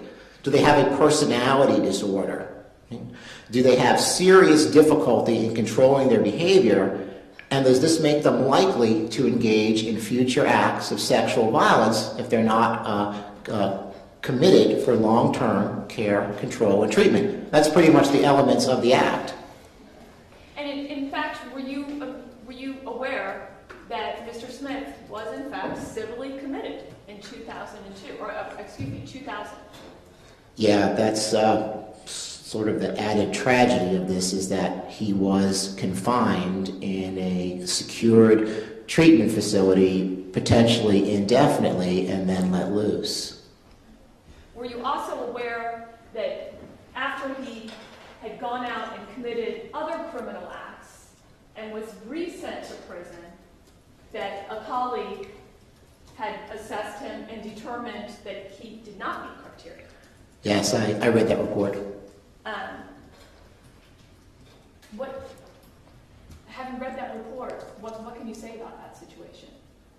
Well, respectfully, the person's a friend and a colleague. I disagree. I think the pedophilia was strong. What struck me that I don't usually see in cases like this was that one offense, and I wasn't in the courtroom, and I don't know if you heard from this individual, but it was a little 13-year-old girl that got chased, and the report mostly portrayed Mr. Smith as an exposer, an exhibitionist, what you guys know as a flasher. And these are called hands-off sex offenses. Some law enforcement call them nuisance sex offenses. No one wants to see anyone's penis, but it's, but given the things that can happen to you, that's probably not the worst thing. Okay, so that's what they thought was the case with Mr. Smith. But that one case where he's cruising the neighborhoods, in this van, and he comes across this little girl, and as his MO is, he tries to lure a little girl into the van, and he can't get her in the van. Now, flashers are kind of used to this. I've seen hundreds of flashers. The flashers want two things. They want your reaction, what happens when they flash you, and how long they can hold your reaction. And folks I've examined actually tell me they count when you're a kid, 1 Mississippi, 2 Mississippi. They'll actually count in their head to see how long they can hold your attention before you either turn around, run away, etc. But they expect that to happen, and they go on to the next person. Well, when Mr. Smith encounters this little girl and tries to lure her into the van, we're presuming he's going to flash her because we know he's flashed and masturbated to 5- and 8-year-old girls earlier in his criminal career, and the girl runs. He doesn't just go on to the next person like flashers usually do. He's done something that's unique. I think I've seen almost 700 sexually violent predators in Florida in 17 years. But Mr. Smith gets out of the van, and in something that's, literally kind of out of every child's nightmare, he begins chasing her down the street. And what I believe is broad daylight, because she's a child. We don't think she's out at 2 o'clock in the morning. So he's chasing this child down the street. I believe if I read some of the reports say she's knocking on doors, she's trying to get help, and he's chasing this child down the street. Well, I think, what's going to happen if he catches her? What is he going to do? How is this planned out in his head? Is he going to commit a sex offense right there in the park where she thankfully eludes him, hides, gets away from him? Or is he going to drag her kicking and screaming in broad daylight back to the van? This offense, in my mind, is critical. If there's any example of a severe difficulty in behavioral control, this is the textbook definition of it. I don't know any other case that's more clearly screams lack of behavioral control when you're literally chasing children down the street in broad daylight to take them back to your van. So this, in my mind, would have really, the strength of his pedophilia is great. We all day, we see people we're sexually attracted to, and we turn away, we go about our business, but he could not disengage from this child. And to me, that would really drive home the pedophilia component. So I would disagree with my colleagues who didn't think that he was a pedophile. Of course, now, Monday morning quarterbacking, we really know that's true because of the offense that he committed, which, of course, the little girl was only 8 years old. So I think that would have been, and then the sad part of this is, my understanding from reading the reports and documents from the state attorney is that he was let go because they didn't think they could prove something called the Crane prong. And that's what we talked about, that serious difficulty in behavioral control. It's not enough just to be a pedophile, because pedophiles can often control their behavior. They don't have to offend against children. It's not enough to be a psychopath. Not all psychopaths kill people. They be mean people and nasty people and fire people and do bad things to people, but not all psychopaths kill people or rape people. So what was it different? The state didn't think that it could prove that serious difficulty in behavior control, but they never even looked. No neuropsychologist, neurologist, or neuropsychiatrist, or any of the folks you heard here testify today ever saw Mr. Smith and did this type of examination. And what's sad is this wasn't hard to find, folks. You heard 3 different doctors using different methods. I went in there and tested him for 5.5 hours. Some of my colleagues used, I think Dr. Wu, he's the PET scan, the country's PET scan expert. He focused on the PET. I think Dr. Colino focused more on the neuroquants, but 3 doctors, 3 different specialties, a bunch of different methods. We all found the same thing because it wasn't hard to find. But you got to look. And they didn't even look. And that, to me, is what separates this case from almost all the ones I've done before, is that we had them and we let them go because we didn't look, because if we did, it would have been easy to find. And this, I mean, I don't testify for the state a lot, but pedophilia, psychopath, brain damage, folks, this is not a hard case to take before a jury. I mean, no one's going to let this guy go when you lay out all those things. So that, to me, is what separates this case from anything I've ever seen in 17 years. Thank you, sir. I don't have any other questions. Any cross-examination? Yes, please. I guess it's good afternoon now, Doctor. 3 minutes ago, yes. Doctor, first, you commented on something, and I wanted to go back to that because before I forgot when it came to your direct examination. You said a car accident you never heard about. Yes. Okay. Now, you met with Mr. Smith on multiple occasions, correct? Once. One time, Yes. 5 hours? 5.3 hours, yes. Okay. And part of that was to get his best of a history and then to conduct these neurological testings that you've gone through. Yes. He told you about the bike accident, right? He did. He told me about the bike accident, age 9. Okay. And in your mind, it seemed pretty inconsequential. Yes. But flipping a car, hitting an oak tree on Orange Picker Road, that never came up, right? No, it did not. He never told you about that. No, he did not. Now, part of this testing, and I know, and I hate to put words in your mouth, but it seemed like you were trying to minimize it. Part of your testing, although it be 15 minutes, was to look at psychological symptoms. And you tested him, and in 15 minutes, you were able to really determine that he's faking, right? Oh, yeah. It was gross. Fakers don't often do a good job of faking. They overdo it. And this was a really grossly overdone faking. So it wasn't hard to pick this out. Okay. I mean, to the point, it was so bad that it totally invalidated all of the other psychological symptoms that he was telling you about. Everything on that test, yeah. I don't believe that Mr. Smith has really any of the like depression, anxiety, schizophrenia, psychosis. I don't think he has any of those things. Okay. All those things that perhaps maybe other experts relied upon to determine that cocaine affected his brain at some function, such as hallucinations, delusions, things of that nature. Now, just to make sure I understand your question, cocaine is what we call a psychotomimetic drug. It can make normal people crazy. So if he may have had those symptoms while high on cocaine, I'm talking about when I saw him in the jail that he was free of any psychiatric symptoms. Okay. And you've worked in a forensic setting before. Part of the reason why you do this testing for malingering is because when you're meeting with Mr. Smith, he has an interest in the outcome of this proceeding. And so people in a forensic setting, they lie because they want whoever's examining them to come to a conclusion that they want, correct? That's exactly the basis of malingering. Yeah, there has to be some external goal they want. In my civil cases, it's money. Someone hits you and they want money. When I was with the Army, it was relieving of duty. They didn't want to go back to combat. And in these type of criminal cases, it's usually some type of decrease in criminal culpability. They're looking to get away with something, or to lessen their sentence as well. So, yeah, I agree with you. So he lies to lessen the sentence. He doesn't want death, wants life, so he lies about it. At least in regard to his psychiatric symptoms. I just wanted to be really clear about separating the neurological from the psychiatric, but I agree with you in regard to the psychiatric symptoms, yes.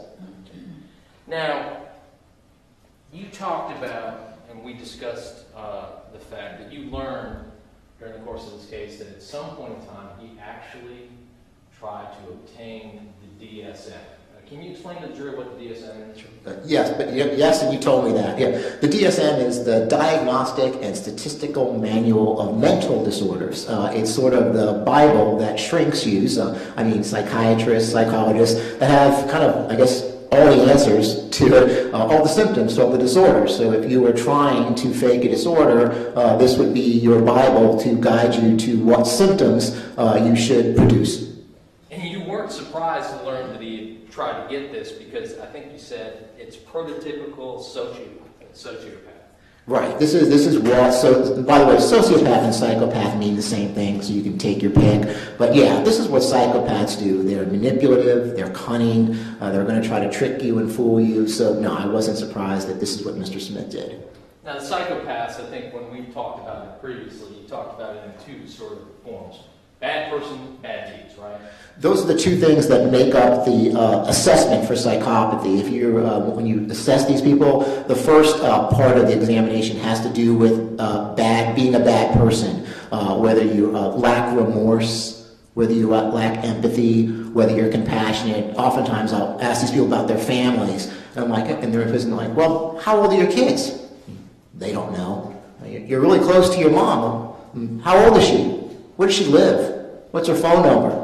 And they can't tell you all these things. So, and the second part is bad deeds. Well, what kind of things have you done? Have you been in trouble with the law? Have you hurt people? Sometimes we ask them, what's the worst thing you ever did to anyone in your whole life? And so get them to tell us about these things. So yeah, psychopaths have both parts. They have the bad person part, and then they have the bad deeds part. And if you have enough of both of them, your score is high enough that you're called a psychopath, and Mr. Smith most certainly exceeds that threshold and would be considered a psychopath.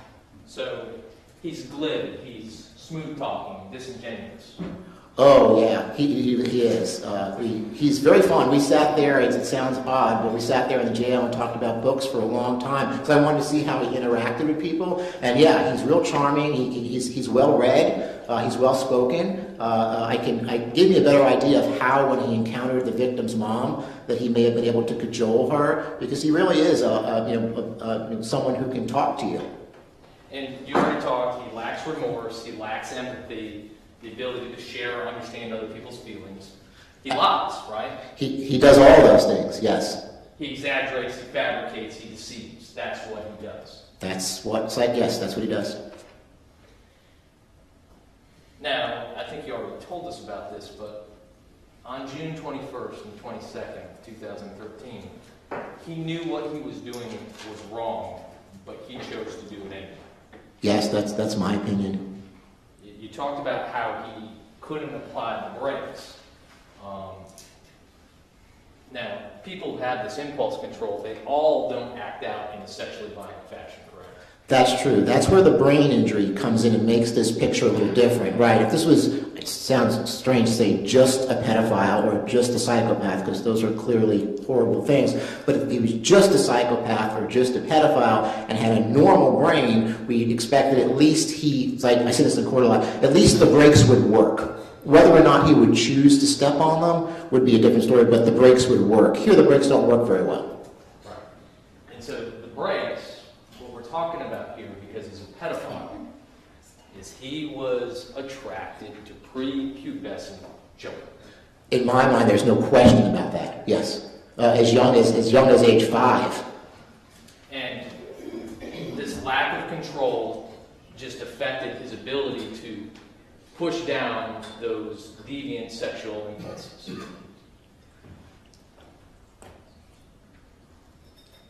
I'm not sure I know what you're asking. Let me baby step into it, and you can correct me if I'm getting it wrong. I think we use that gas and brake analogy. The pedophilia and the psychopathy were the gas. That was providing the drive that he had to sexually offend against children. But he didn't have the brakes on one side, so he had a foot on the gas real hard with that, with his pedophilic impulses and his psychopathic impulses, but there was no brake to oppose those behaviors. And as you saw, both with him chasing the children down the street and then with this offense against Cherish, that there was this inability to control his behavior. He was unable to control his desire to be with a child. Right, because I think his pedophilic urges are extremely strong. But in your opinion, that had nothing to do with killing. Right, those were separate. Not all pedophiles kill. In fact, it's pretty rare because in this case, again, as this is going to come out of my mouth, it's going to sound awkward to you because you don't do these cases. But for a pedophile to find a single mom with 3 children, if I'm correct, they were 4, 6, and 8. Those are all ages he's sexually attracted to, and a mom who's sort of willing to give him access to children. Many pedophiles would have fostered this for years, but Mr. Smith could not get past that urge to act out immediately, and hence I think his psychopathy, which made and his brain injury led to this not just being a molestation, but actually being a sexual homicide. Well, but more importantly, it was your opinion that he killed her because he thought that he needed to avoid capture, or he benefited by not having the victim alive. Oh, sure, I agree with that. Yes, that's again, he's not dumb, and obviously he's thinking that if given, again, I apologize, we have to talk about this stuff, but I had to look through 1,200 autopsy pictures. I don't know how many y'all had to suffer through, but it's horrific, and there's no way to impose that type of anatomical trauma to a little girl and then expect it to go undetected. We have pedophiles who just fondle, they won't penetrate, they won't leave any evidence or damage, they can keep doing it. You can't do what Mr. Smith did to Cherish and expect it not to go unnoticed. So I agree with you. I think that after he had done what he did to her body, that the only thing that he could do would be to take her life. To eliminate her as a witness. Absolutely. Thank you, sir. I don't have any further questions. Can you read it, Red? No further questions, John. Thank you, Dr. Sessions. We appreciate your time. Thank you, Judge. Can I see the attorney's sidebar regarding scheduling? Okay, for the court reporter, there's 3 more witnesses. John Butler, who you've seen before, the jurisdiction, and a physical expert, and then Mr. Smith's son. So I don't think they'll be any more fast talking, psycho, whatever they are. So I think you're going to be okay there. And then after I don't know if the state's going to have any rebuttal. I'm not even asking them that now, but whenever we finish the witnesses for the day, we'll excuse the jury and this day to go over jury instructions. Is that correct? Yes, sir. All right, we'll come back at 1:15. Thank you.